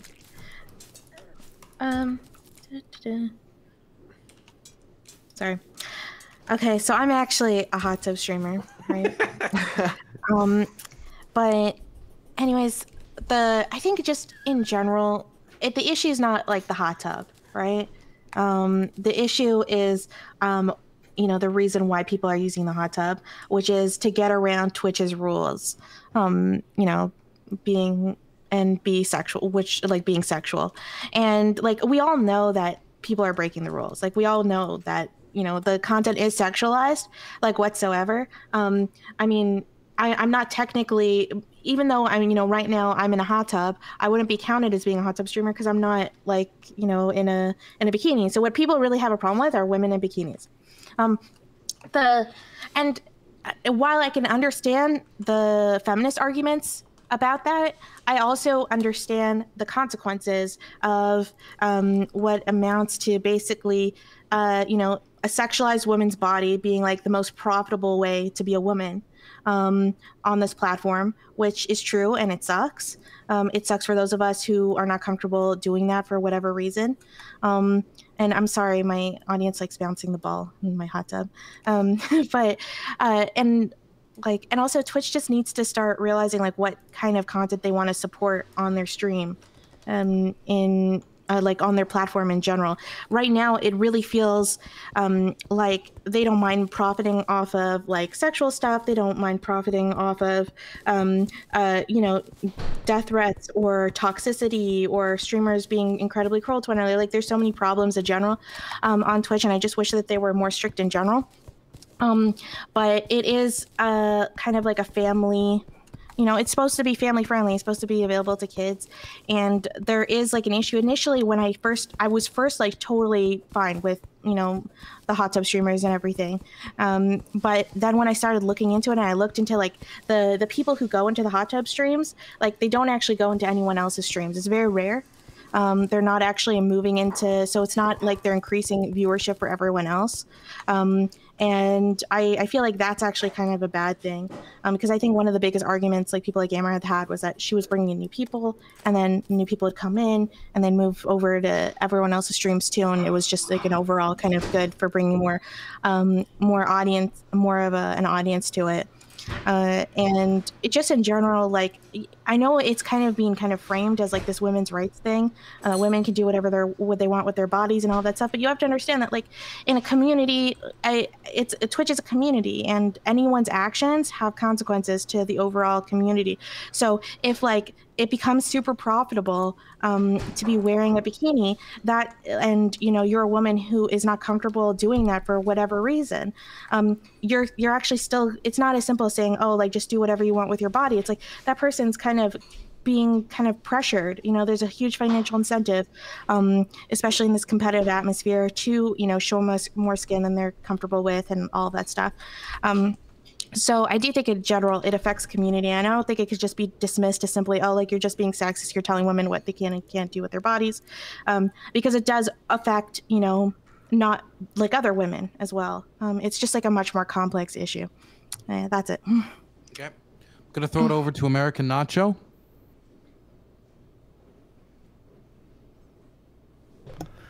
So I think for me it's more like I don't really care. I don't have anything against women doing what they want to do with their bodies, but fuck hot tub streamers, only because they're messing with our platform. Okay, so it's like, it's not like I care necessarily morally. It's more like if I go set up shop, if I gotta like run a spot at the local mall or whatever, or like the flea market, whatever it is, and I go rent a space there, right? And I'm doing business out of there, and like 2 doors down, a strip club moves in, and they're gonna like host a couple strippers there, right? Because it's no secret that these streams are meant to be a link to their OnlyFans, right? Okay, so let's not pretend. So they move in next door, and then I go and I'm trying to give up my business card to people, and I'm like, hey, yeah, my business is located down here in this mall or in this flea market, and they're like, oh, you mean the one with the strippers in it? So like that's more what it is to me. I don't really care how you make your money. This is America. Like the libertarian in me is like, fuck it, do what you want. But the fact that like I'm trying to like do my thing on this platform, and this is where they want to come and like hang out to promote their OnlyFans, like it just seems kind of like dirty, I guess, to me. It's like I have to tell my mom like, hey, yeah, come check me out on Twitch, and then when she makes a new account, like I've been on Twitch on a brand new account. When I had to set up my wife for her brand new account for her to start streaming, these are the top promoted, like 3 hot tub streamers in a row, like at the top of the page. Okay. And whether you click 18 and up or not, before you're even logged in, if you log out of Twitch, like these are the things that come up in the top. So, I mean, that's pretty much it for me. I yield. Okay. I think they recommend it based on your past viewings. What if you're not logged in? Well, I think that this is probably going to be a similar argument to what we were having earlier, and it's already been hit the nail on the head with regard to moderation. It's not being very consistent, right? And it's just, you know, these attempts are obviously to skirt rules. So with all this in mind, right, we just got through running a poll over here in the Wolf's Den, right? And it's confirmed, right? The pack wants to see CTV in a Speedo. I have no idea why, right? But the pack wants to see CTV in a Speedo. So apparently we're going to be doing some hot tub streams and some poolside streams, right? Mm-hmm. And that's just, you know, we're just going to be doing it, right? I don't know. I think that if the moderation was more consistent, then an idea like that would just obviously be laughed at completely. But since there's other people obviously doing it, it's like, well, it's silly, but fucking go for it, right? So that's where the moderation not being consistent creates that dynamic. And I don't know. We'll just kind of see where it goes, I guess. Okay. I'm going to throw it over to Counterpoints. Yeah, so I definitely want Twitch to moderate this activity. I think they should move it to an NSFW category. That way, and I think it also should be restricted to 18 and up. It should be treated as softcore porn. I don't think it should necessarily be booted from the platform. If this is a, whatever, if this is how they make their money, that's cool. I love Tiggle Biddies as well, so that's sweet. I just don't want, like, if my kid was 14 logging into Twitch, watching his favorite, streamer Destiny in his 50s, then 20 years from now, because my son is 3. So basically, if that were to happen, I would be concerned if the first thing that he caught was hot tub titty streamers riding bananas and then basically acting like they weren't being sexual. That being said, I do want this moderation and NSFW category to be done maybe in about 60 to 90 days. I'm currently at 6,500 subscribers on YouTube. Once I break 10K, CTV and I and all of the right-wing people who will join me, we are going to buy either Speedos or short shorts, and we are going to do a group conservative hot tub stream where you get to see our sweet dad bods and our banana hammocks. So once we do my inaugural Twitch stream, that's very sexual, then we can create the NSFW category, and then they could be, moved to their own category, still on the program, but age conditioned. Yield. Destiny? Yeah, I think I agree. I think make a softcore porn category and then put it there. There needs to be like a separate category so that advertisers aren't scared off from the platform. Although just having that not safe for work associated with it, that might be enough to do it. But obviously, I don't think that pornographic content belongs on Twitch. I love pornographic content. I just don't know if it's appropriate to intermingle everything. And that's clearly what's happening here. So. Okay, Heem, do you feel like a lot of people want to take it off? Take it freely. Okay, so there's a couple. It's the thing about sexualization is that it's kind of like a vague term, I guess. I have a beard cam on my stream. Okay, I literally have a cam that points to my beard, and sometimes I brush it. Is that sexualized content? Can I ask a question for everybody on this panel in regards to that? Wait. I have a really big question. Does anybody here agree? Wait. Heem, are you okay with them doing that? Yeah, it's about what you just said. Okay. Sure, go ahead. Does everybody here agree? I want to see a raise of hands. Who agrees that it's kind of blurry to figure out what sexualized content is in regards to some of these hot tub streams? Can I see a show of hands for who thinks that? Okay. All of these people that have their hands up right now, keep them up, get them up there. Could you please keep your hand up if you would be comfortable if a 13-year-old were to come onto Twitch and do an Amaranth bikini hot tub stream? No. But I can't. Okay, so that's the issue. So I guess Demon Mama would be okay with literal children coming onto the platform and riding around on bananas with bikinis and everything. But that particular content. Well, then why did you keep your hand up? Were you saying viewing or were you saying doing? I'm saying doing. I'm saying come onto Twitch and do a stream where you are riding a banana as a 13-year-old in a scanty bikini where you can see tons of cleavage and tons of booty. 13-year-old booty in this circumstance. And yes, so I think that's the reason why I bring this up as an analogy is because I keep getting this weird argument where people are lying to either themselves or anyone else. They're oh, well, it's not sexual content. It's okay, if it's not sexual content, then we should have no problems with a 13-year-old coming onto Twitch and doing the exact same thing that Amaranth or Indie Fox does, right? No, it is sexualized content for sure. I think we can all agree. It's just that where exactly do you draw the line? Do you draw the line if a girl is showing cleavage? Do you wherever you draw the line? So hang on, how do you compare a good-looking person to not a good-looking person? It just becomes so vague. But in the U.S. courts, but you could flip this around the same way, right? There's a lot of ways that you could make something that would probably seem pretty weird if it was a 13-year-old.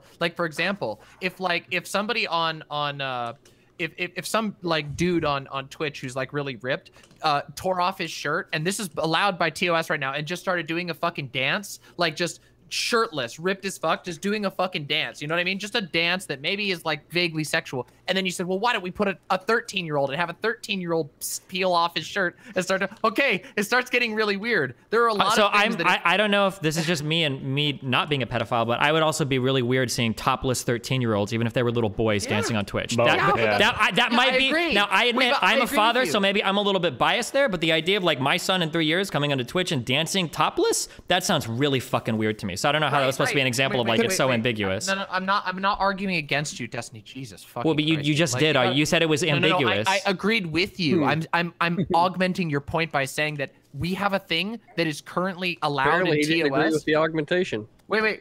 Well, that's fine. Nobody asked you. Who asked? Any askers? No. Oh, I just told you that I didn't require nobody you asking for me to tell you. Nobody asked you. Right? That's how that fucking works. Go back to sleep.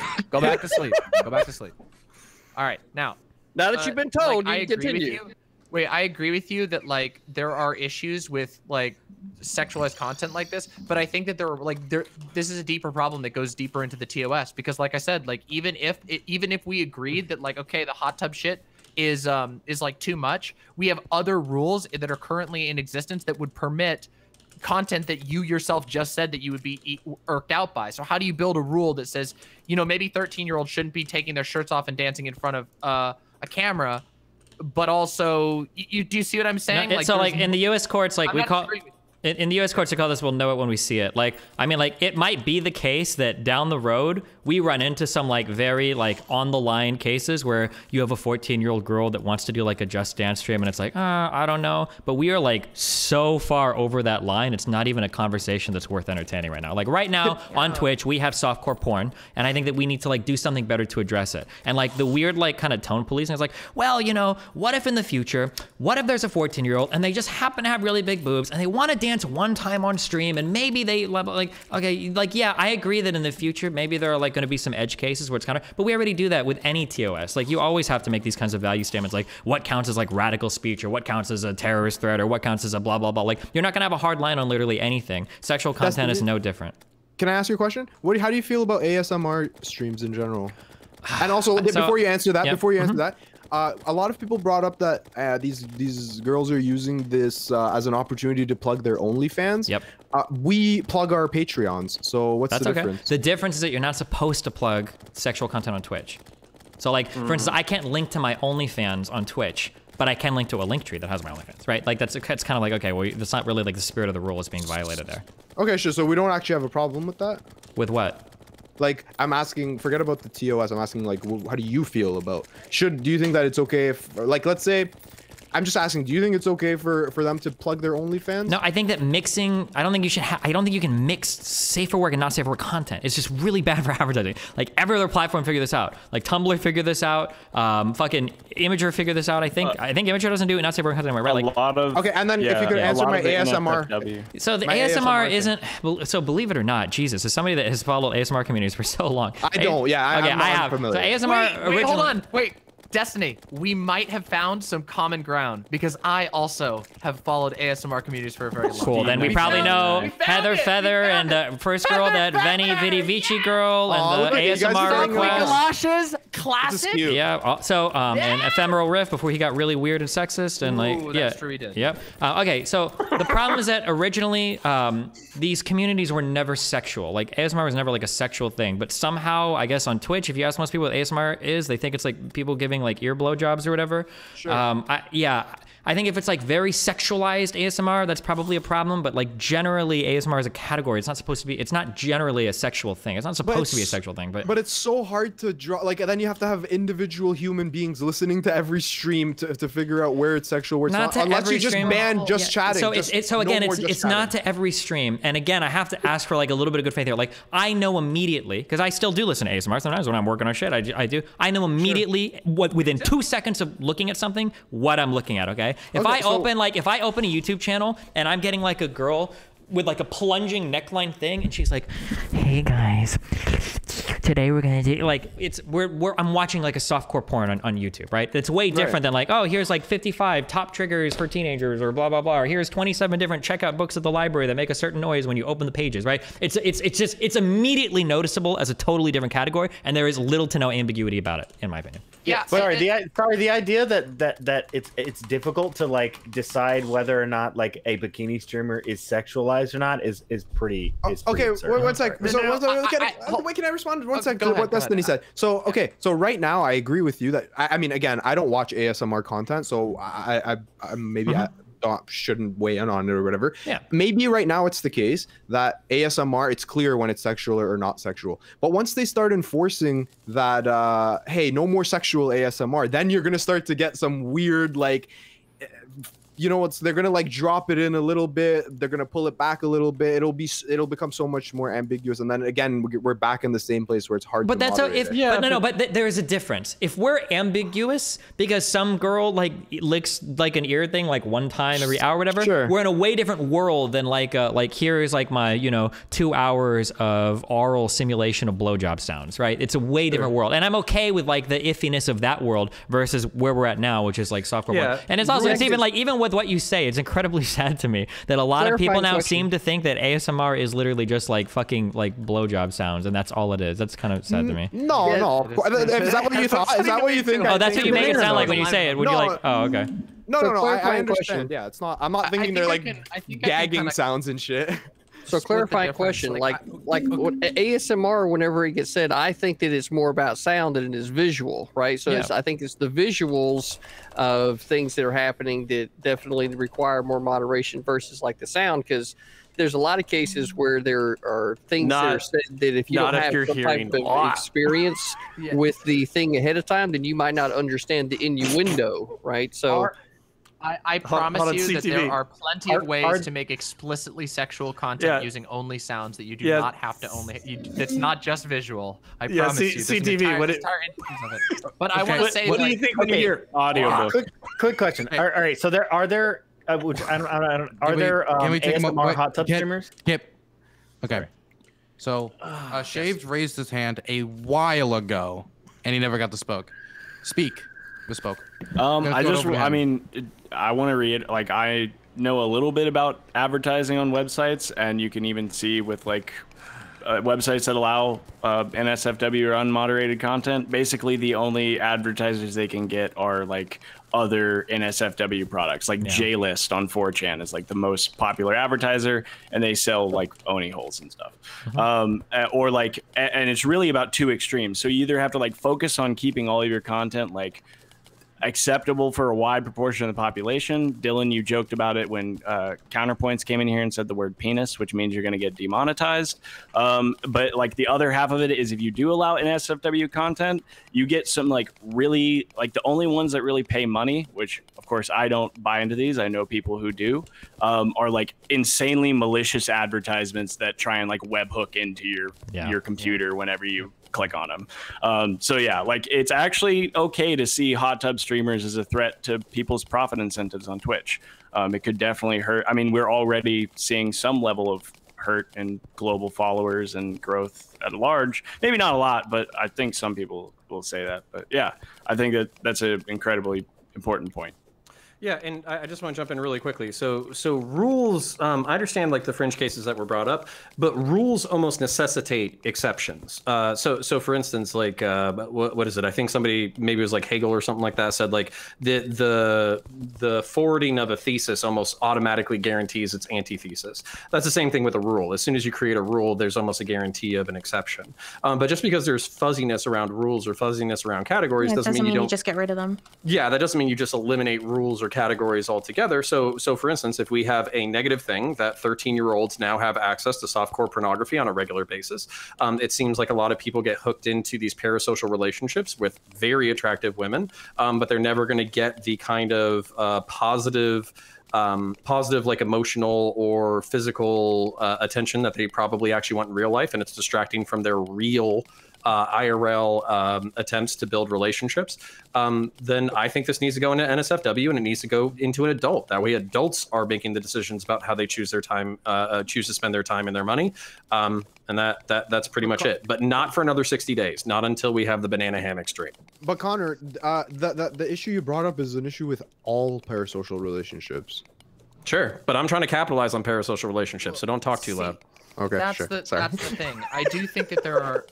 So there's a couple of different ways of analyzing this. I think that the parasocial one, I maybe call me black-pilled on this particular issue. I don't think that Twitch and YouTube are ever going to do anything ever to move parasociality away from their, like, to address parasociality on their platforms. They make way too much money off of it to ever address it. In fact, they push it really hard. They push content creators to be super parasocial as much as possible. They're never going to do anything about it. So, but I do think there's huge issues. I think one of the biggest risks of like a lot of these sort of like lots of different types, even just some non-super sexual just chatting ones, but especially when you're acting on all of these different avenues for like obvious parasociality, it becomes a risk.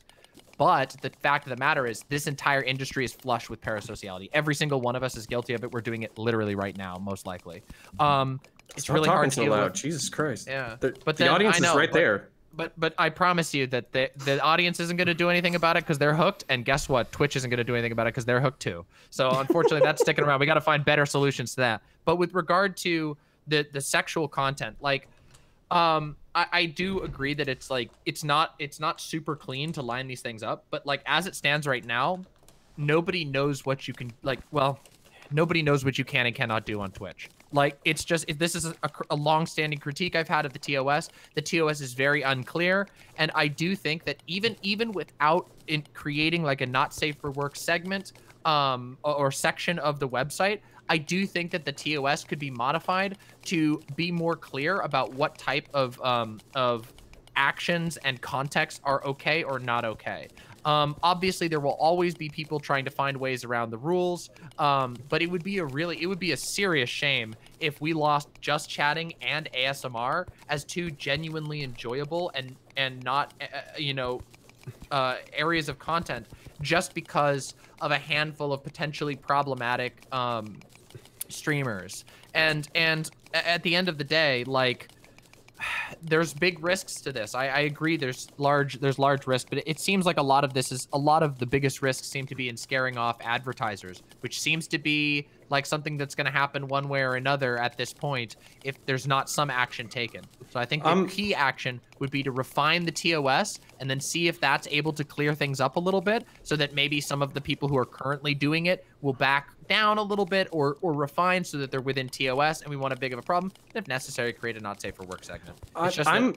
I'm a boomer, so I'm not on Twitch. What category are we in technically right now? Just chatting, baby. Just chatting. Damn. Can I ask a question? Sluts we are. Can I ask a question? So no. Like, one of the problems was with like the kids watching this content, right? How do you feel about kids? Like, there's obviously some political streams that are extremely radical. How do we feel about kids stumbling onto those streams that could potentially be even worse than, watching a video? I mean, I can address this. Like, I think that, like, unfortunately, like, a lot of the arguments that stem around trying to prevent children having access to certain types of content are, like, most of the time they do more harm than good. And I say that because, like, I mean, we all know that every kid under the age of 18, under the age of 13 has played a fucking M+ game. Elsewise, how would we have the stereotypes about Xbox Live being horrible and full of children playing things they shouldn't play? Children, they're going to get access to porn websites, and it's unfortunate, but it's just a reality. And what we have to do is try and address those things to be as safe as possible without like doing ridiculous things like requiring you to upload a state ID in order to have a Twitch account.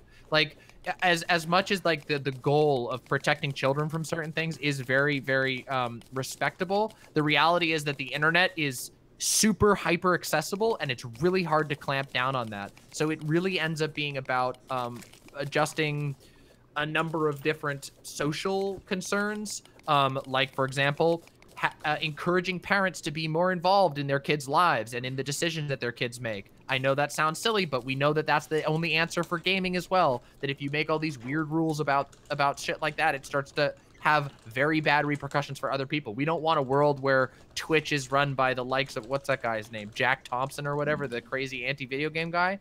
And I'm like, I mean, that guy really went hard on that sort of stuff. He was pushing all kinds of laws, like making it possible to charge parents who buy mature games for their kids. Like, we get to a point where it becomes ridiculous. I do agree that children need to be protected. Yeah, okay. It just sounds like you're trying to avoid saying there's a put porn problem everywhere in and raise your general. kids better. Wait, okay. There was two people talking. I can't. Okay. Who was talking there? Sorry, I was. I was trying to. Yeah, VTuber Destiny. Okay, so I'm gonna give it to Eris first. Who's the other person trying to talk? Actually. Okay, then Nacho. Eris, then Nacho. I find the whole like kid-friendly thing like strange because I agree. I do think Twitch needs to be like a kid-friendly platform. That's obviously an important part of gaming and all that stuff. But I've faced like when I found out that that I had accidentally broke TOS in one instance where I was teaching about the history of anti-Semitism, and I found out that you're not actually even allowed to show, even in an educative kind of like environment, you're not allowed to show any kind of like hateful imagery or something, even if like I'm showing primary sources or something. And that was like really, really frustrating because it's like very necessary when you're teaching. So even if I'm giving like content warnings and all that stuff, I still couldn't do that. So like I agree with you that I think that sometimes it can go too far, but it's just that makes it all the more frustrating when I see like when I can't teach something that I think like would be totally acceptable to be teaching, like even like a 7th grader or something, like showing them, you know, the history of anti-Semitism or something like that. But then they can just go, and I can't do that, but then they could just go to someone else's stream and just see like, oh, you know, a woman basically like half naked simulating a sexual act on a banana, and like, you know, and that's okay. And it's just like, it just makes no sense to me. It feels like, I don't know, it feels like you get really punished like on this platform for not sexualizing yourself, but the thing, especially as a smaller creator. So the thing is though that like Nacho was next, then could we go to you? Is that okay? Can I just respond quickly? I think the reason is, Eris, that you're. You didn't even wait for an answer. You didn't even wait for an answer. I'm so sorry. I just gotta talk anyway. So the reason, Eris, is now because I'm not gonna wait. Oh, okay. Now I'm not going to because he didn't even wait for an answer. Right, what if said yes? Nacho, sure. Then Heemed. Yeah, I mean, I'm like really minimizing your retort there, Demon Mama, but it just really seemed like you were trying to avoid saying like put porn everywhere because they can find it, but raise your kids better. Like, I mean, is that too minimalistic? No, but I mean, I want to address that. It's just like, I mean, I don't think that it's like, I don't know. I don't think it's that like, I think that's a very reductive way of interpreting my argument. I just am saying that like, there has to be a balance, right? Like we all acknowledge that like, hey, having a check, a thing that appears, that pops up that says, hey, this is for 18-year-olds and older, is great.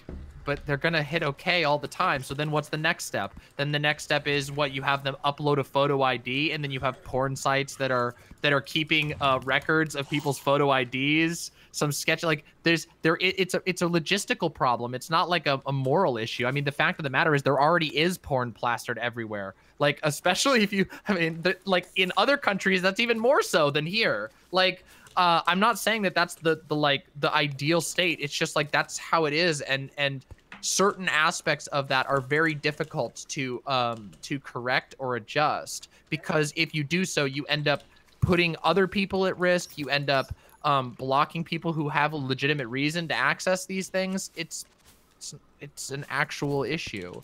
And yeah, with regard to there was one thing that Eris said that I kind of wanted to push back on a little bit, which is the idea of like I don't think that we can really attribute like the idea of needing to women needing to sexualize themselves, or femme presenting people needing to sexualize themselves on just this particular thing. I don't think it's really fair to push this onto the hot tub streamers. That is an issue that goes far beyond that, and I do agree it's the case, but that's true for anyone in any field. If you are sexier with your content, people are gonna most likely like it more.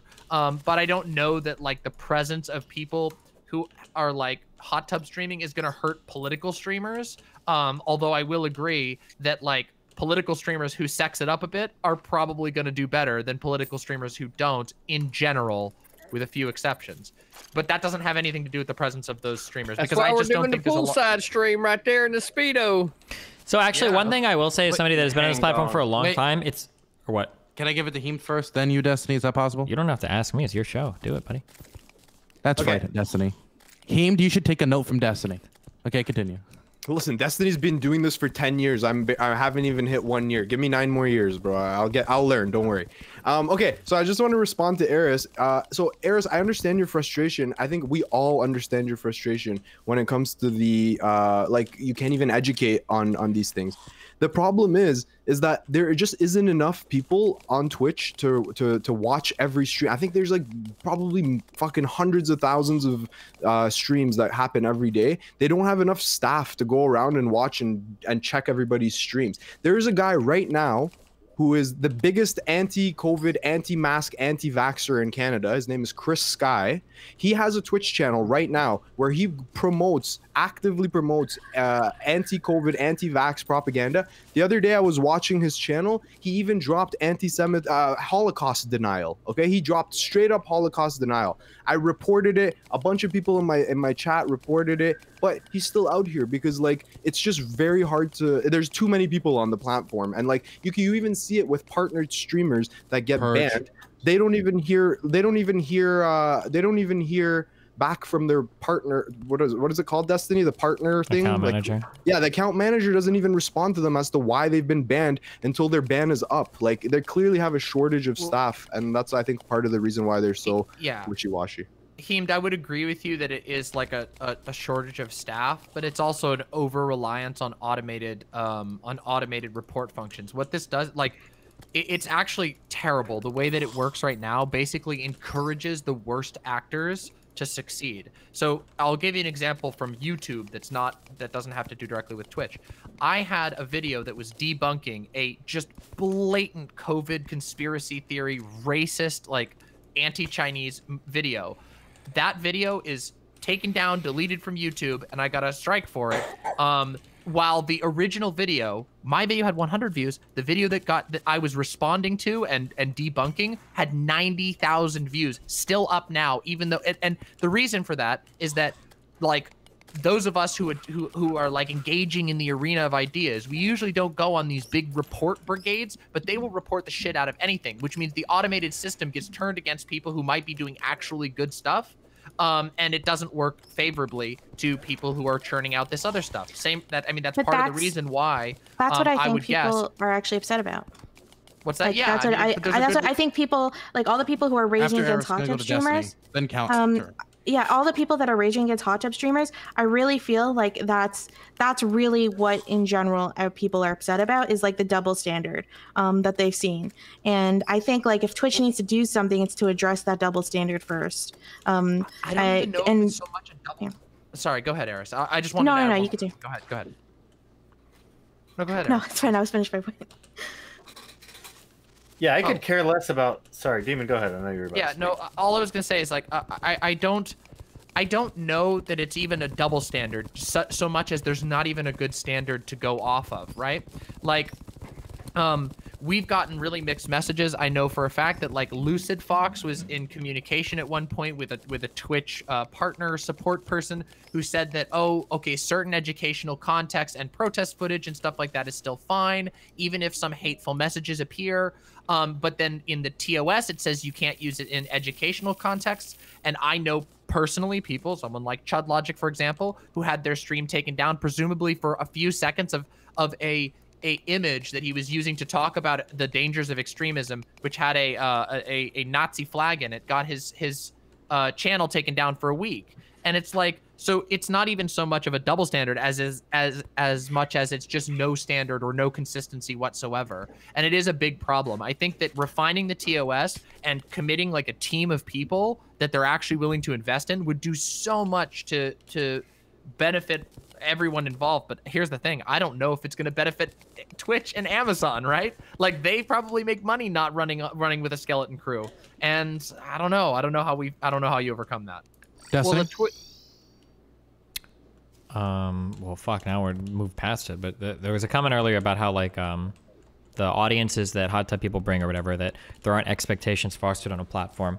You know, if I was to boot up a Chatterbait stream and I were to just start talking about politics, everybody on that platform, I imagine, probably get pretty upset because they're not there to see politics. I think that depending on the types of people you have on the platform, you're going to foster certain expectations for certain types of content. This is something that we all understand to be true. For a lot of the older people here, or I don't know if there are any older people here, but there used to be a streamer on this platform called Ice Poseidon. And one of the biggest reasons why people wanted him off the platform, aside from whatever shit Twitch said, a lot of people don't remember this, but it's because the audience that he brought here was actually incredibly toxic. Not just the streamers or not just the content that they did or whatever, but it was actually like all of the new people that were coming to Twitch to watch.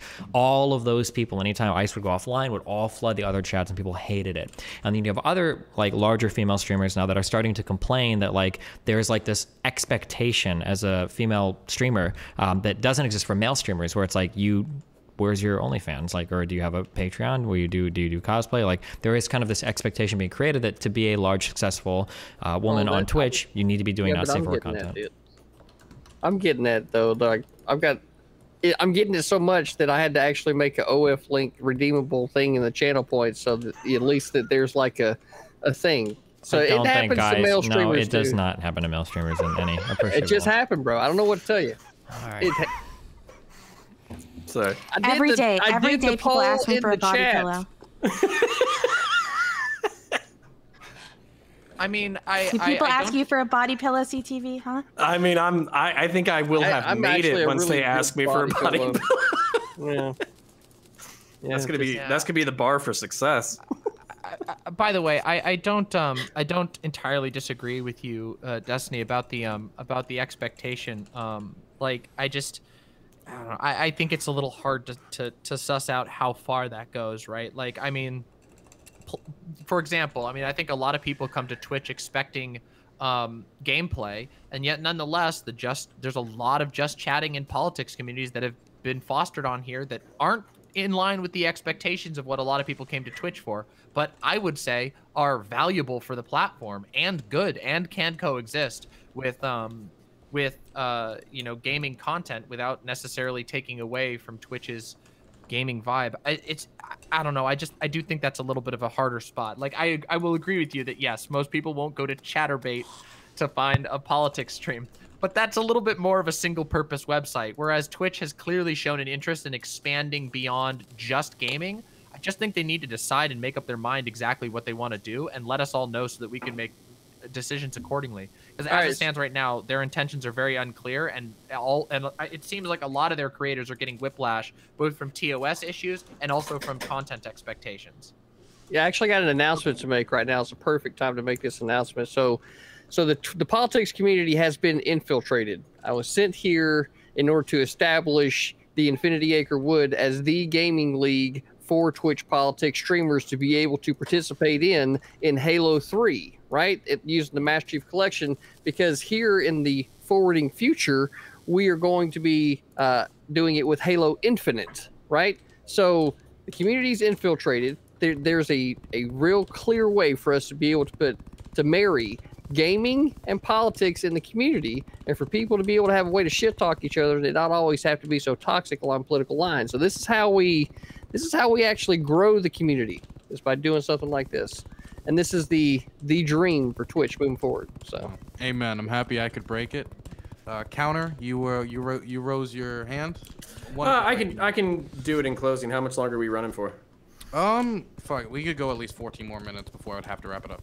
All right, cool. Then, yeah, I'll say this. So my short-term goal is you'll get a hot tub stream at 10K. If we break 100K, I'll make a body pillow and sell it as merch on the website. So there you go. Okay. It looks like everybody's intellectual theft. Looks like we're just about done with this topic, so I'm gonna go around. Everybody's gonna make ending statements. We're gonna wrap it up. I'm gonna start with Heemed in the top left-hand corner. Are we doing and also do your outros, yeah. Oh, okay, yeah. So and Maddie, I want to say Maddie Cakes was here earlier. Be sure to support her content as well. Okay. Okay. Yeah. So I initially said when we started this topic that this isn't something that I had thought about too much. I just gave you my initial point of view that that it becomes ambiguous as to what is sexual or not. Again, like I have a beard cam on my stream, which a lot of people would say it could be considered sexual. Like, I don't know, it's vague. Don't make that face, Destiny. You should see the way people thirst about it in chat, bro. And then the other thing I want to say though, you did bring up a fucking great point that swayed me a little bit about like the 13-year-old doing a hot tub stream. I think like that I hadn't considered that before, and that was a great point you brought up. And yeah, I'll have to give it some more thought. And yeah, that's it. And so just plugging my channel. I'm DrHeemedOut. I stream Monday to Friday, 5:30 a.m. Eastern time until 8 a.m. Eastern time. It's the only time I have to. Insane, absolutely insane. I have no clue why you do that. It's because I have to go to work. I do research at the hospital, so I go until 8 and then I go at 9. People are sick and need attention. I know. Get poggers, man. I know. I gotta keep grinding. But yeah, we have a good time. When Destiny was banned, I was coined as the next upcoming omni-liberal. So take that for what you will. But now he's back, so he's regained his position. Yeah, it was really fucking fun. I had a lot of fun. If anybody wants to chat furthermore, we can chat anytime. And thanks for having me on, Dylan. It was a great time, and I'm glad to see you're feeling better. Where's this rumor that I'm feeling better? I mean, I was like, no, he looks really grumpy to me right now. If you weren't feeling he might have better, gotten sick again after this. I'm feeling, look, the thing is, I am feeling not almost dead, right? Because I almost went into septic shock. So that's good. But I'm still not feeling great. Still feeling pretty bad, right?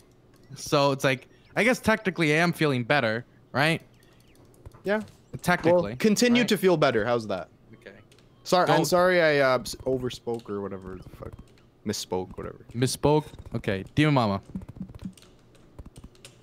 Yeah, I think it's a pretty complicated issue, but a lot of it, unfortunately, I do think falls at the feet of Twitch to be more clear about what they want from the platform, from their platform and from their TOS. There's a lot of issues with TOS on this platform. I do think there is some validity to the argument of like what Destiny said about you'll know it when you see it. I do think there's some validity to that. However, that requires actually having a hands-on team that can look at reports of like, hey, this is over the line. A great example of this that we already have had unfold and not really be well resolved is the YouTube Just for Kids videos. Like there's been like a ton of like, I think there's a Down the Rabbit Hole episode about this, about these very weird kids videos that sometimes had extremely strange like sexual content in them that were being churned out by like almost by algorithm, and the computers just couldn't deal with them. And like, and they never really got any people to sit down and filter through them as well. I do think that there needs to be on the side of these companies like Twitch and like YouTube and a lot of these other broadcasting companies, a devotion to having more human eyes on it that can make decisions and that can come to nuanced decisions and that can also offer feedback on how to enforce and improve the TOS. Robots can't tell you where your TOS is going wrong. They can just blindly enforce TOS according to whatever rules you give them. And as it turns out, that's a really messy way of doing things on a medium like this. Okay, and my name is Demon Mama. You can find all of my stuff at demonmama.com. /live to join the chat. I'll be doing Q&As and some debates and stuff after this, as well as a review of DrHeemedOut's content. So I've received permission. We're going to be talking about that later. So come on by. I got brigaded by Nazis with downvotes on my YouTube video. Don't you worry. We'll make sure some constructive comments come your way. All right. Thank you. Okay. Wonderful. Gonna throw it over to Shaved.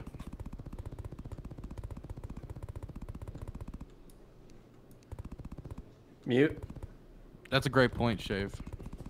Wow. I didn't do it the entire time until now. Online communities have had a horrid time combating illicit content. There's not like a lot of really good moderation tools, and the ones that are available are pretty bare bones. And not only that, there's been huge debate over time as the internet has grown over what is deemed acceptable or not. A lot of these issues still might plague judgment today, such as a specific example being Reddit, and like its old jailbait community and the upskirts and all that shit that they used to do and allow. Like there are still moderators and known people who are associated with all of that still in like administrative or moderation positions on Reddit.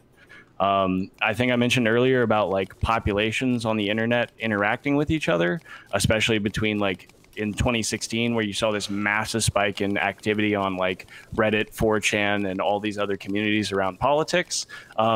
These hot tub streamers are essentially just invaders to us. They're non-gamers, they're women, they're people we hate, just jokingly. But like they probably won't be around any longer than Twitch can make money off of them. Eventually, like they're probably gonna have to make some kind of ruling. And I mentioned earlier about like ad revenue.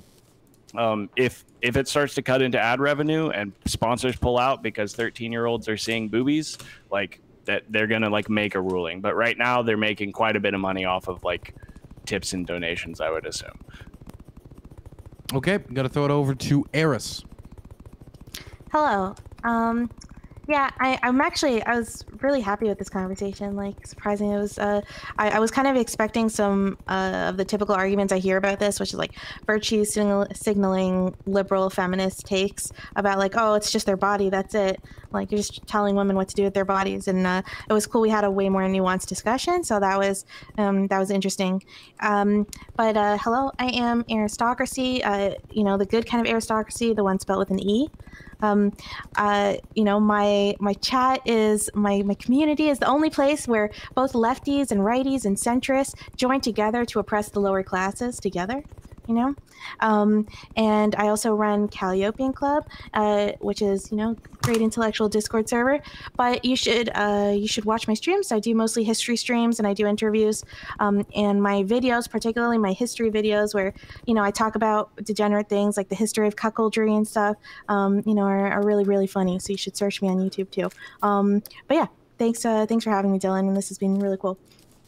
No problem. I'm gonna throw that over to American Nacho.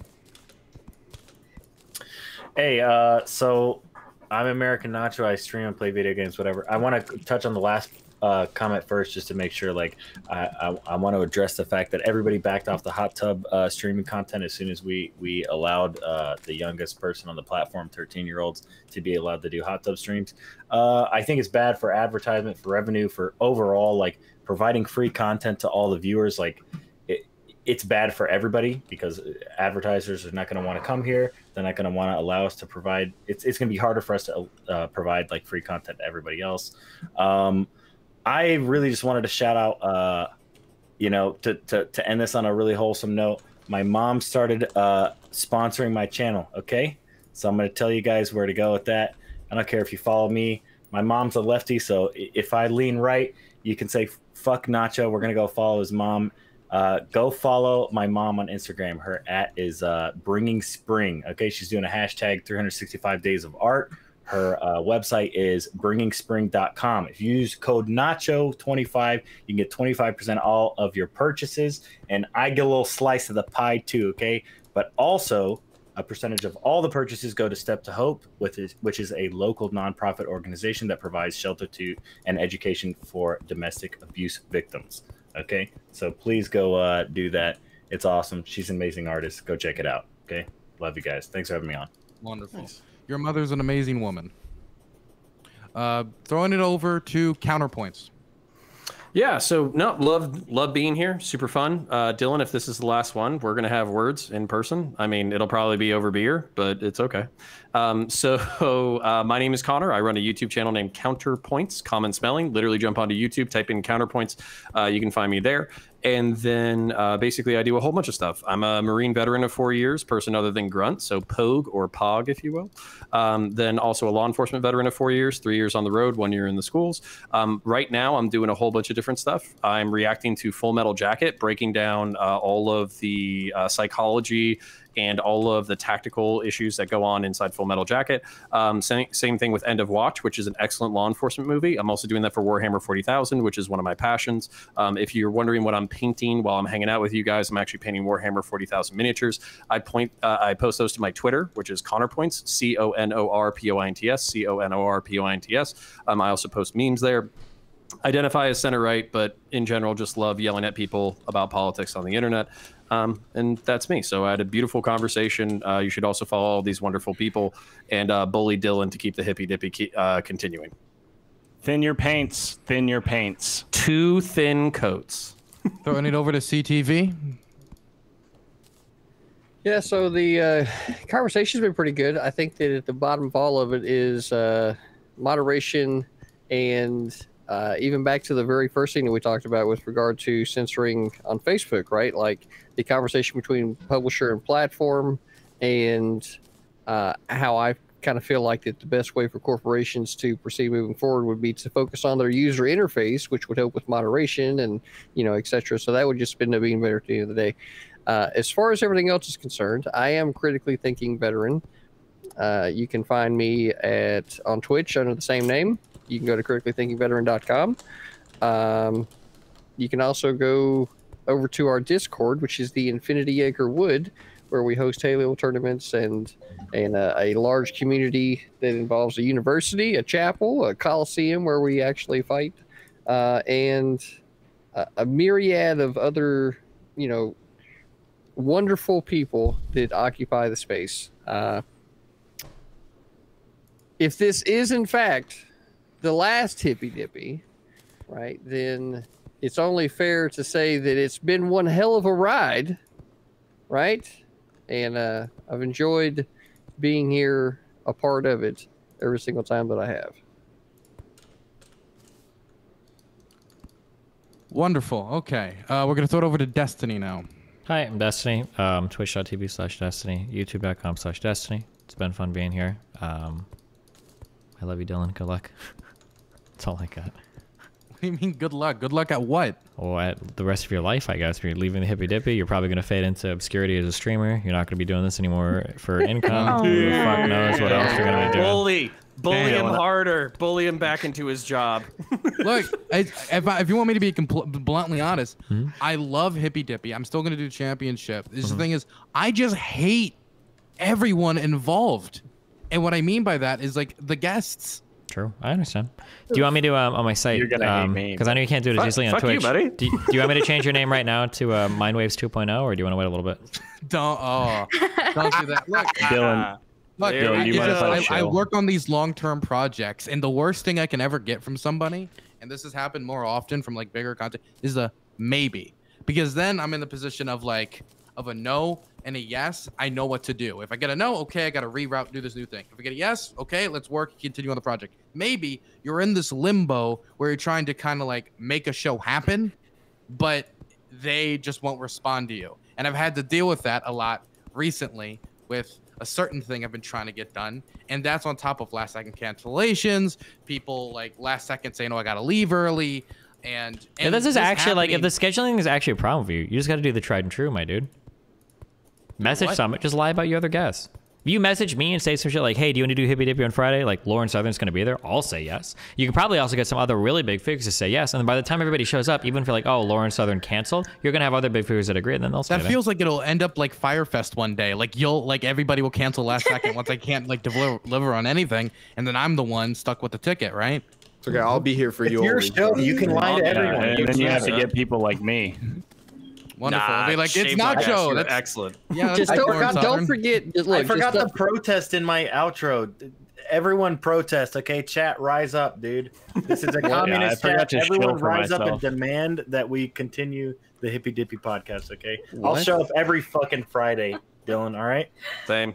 I understand that. It's just that it's just very stressful because I had to deal with all this happening at the same time that I almost go into like septic shock, right? And I have to go to the hospital at the same time with finals, and I'm dealing with all of that. And as that's happening, people are like, damn, I'm so sorry that you're going through like a septic shock and you're with all this going on in your life. Anyway, I gotta cancel. You have a nice day. Like, that's the fucking type of shit of messages I'm getting, right? Like that type of just cold-blooded, I don't care is like the type of stuff that's yeah, like, but Dylan, okay, this is where why do I even bother? I want to point you to a fact, though, right? Let me tell you the one thing that I know for a fact you didn't think this week. There was never a doubt in your mind after I told you that I was going to be there, whether or not I was going to be there. Mm-hmm. True. You just got to make sure you remember the people that. Can you just be Mike from PA? I'm sorry. Okay. Yeah. Okay. Mike from PA can't even stay on without quitting, right? Like he right made you a fucking leash. He made you a fucking leash, friend. He did make me a leash. Yeah. Or a dog. Yeah. Anyway, I'm gonna say. Destiny, unironically, let's have a conversation about ASMR sometime. I have a feeling we could have a fucking awesome conversation. You know what? I bet we could have a great conversation. That's possible, but I still fucking hate you as a human being. So. Oh, I know you do. Oh, trust me, everyone in the world knows that, Destiny. You've made that abundantly clear. All right, just making sure. Okay, so I'm gonna go probably pass out in the middle of my room now. So I'm gonna pass you all, bid you all adieu. Thank you very much for coming. I actually didn't know that, Destiny. I didn't know you didn't like Demon Mama like that, but now I know. Yeah, they used to date back in high school. So Demon Mama just lied. Everybody didn't fucking know, right? Over here making false claims again. Lying Demon Mama. Lying Demon Mama. If you guys ever want me to sort out your issues, I'm happy to do it on my show. We're drinking and we're doing a rock band party, okay? Come fucking join the after party. I love all you guys. The vaccine shit made me want a video game myself, dude. Oh yeah, well, what are you gonna do? It's so hard to bring nuance topics on Twitch. I understand why people call you toxic as fuck. Like, you've been doing this for 9 years. I've been doing this for 1, and some days I'm just like, I can't do it anymore. How do you do it? I don't know, man. Just one screaming fest at a time. I mean, I enjoy like all the shitting, like all the screaming and the fighting. Like, that's fun for me. So if I was here to just have serious conversations, I probably wouldn't do it anymore. Well, I mean, it's a little better on Twitch. On Twitter, though, it's absolutely insane. Mm-hmm. The positions you take become kind of like calling cards for your like ideologies rather than like having any type of real actual position too, right? So it's like it's a harder thing to do. So it doesn't, the vaccine isn't really, no one cares about that. What we're really talking about is like, are you an evil cuck that supports like big business, or are you like a compassionate human being that wants like other non-American, non-rich humans to survive, right? That's basically what the arguments all boil down to. It's just weird because like the arguments they just fall within like a little bit of analysis. Yeah, like the fucking like, why would these companies not want to make money? Why would they not want to license it out? It makes no sense. Yeah. No, I mean, yeah, of course. But I guess the more interesting thing that I wanted to ask you about, like we can get back into the vaccines. When you say that, I'm surprised to see that you were kind of against the hot tub streams. And my question to you would be, how do you feel about Melina's streams? Yeah, I mean, I don't think that type of stuff should be allowed. Oh, okay. Interesting. Okay, I didn't know what your position was on it. Yeah. I mean, as long as it is allowed, you might as well go for it. Like, fuck, it's not like, I mean, it's more money for our household, I guess. But yeah, like, I think that there should, the kind of like the weird, like, softcore porny stuff is a little bit strange. Yeah, fair enough. I think that the example you brought up about the 13-year-old was really fucking got me thinking. What's the age that you can start streaming at? Is it 13? I think it's 13. That's why I brought it up. Yeah.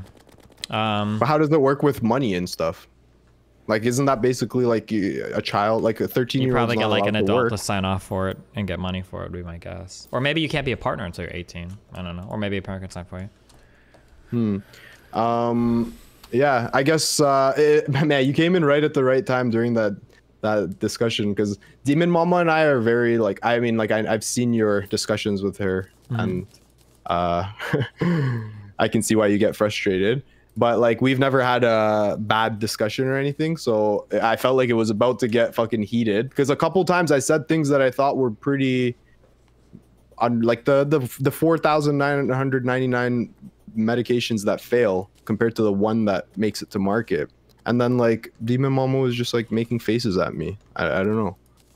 So fuck you. You came in at the right time.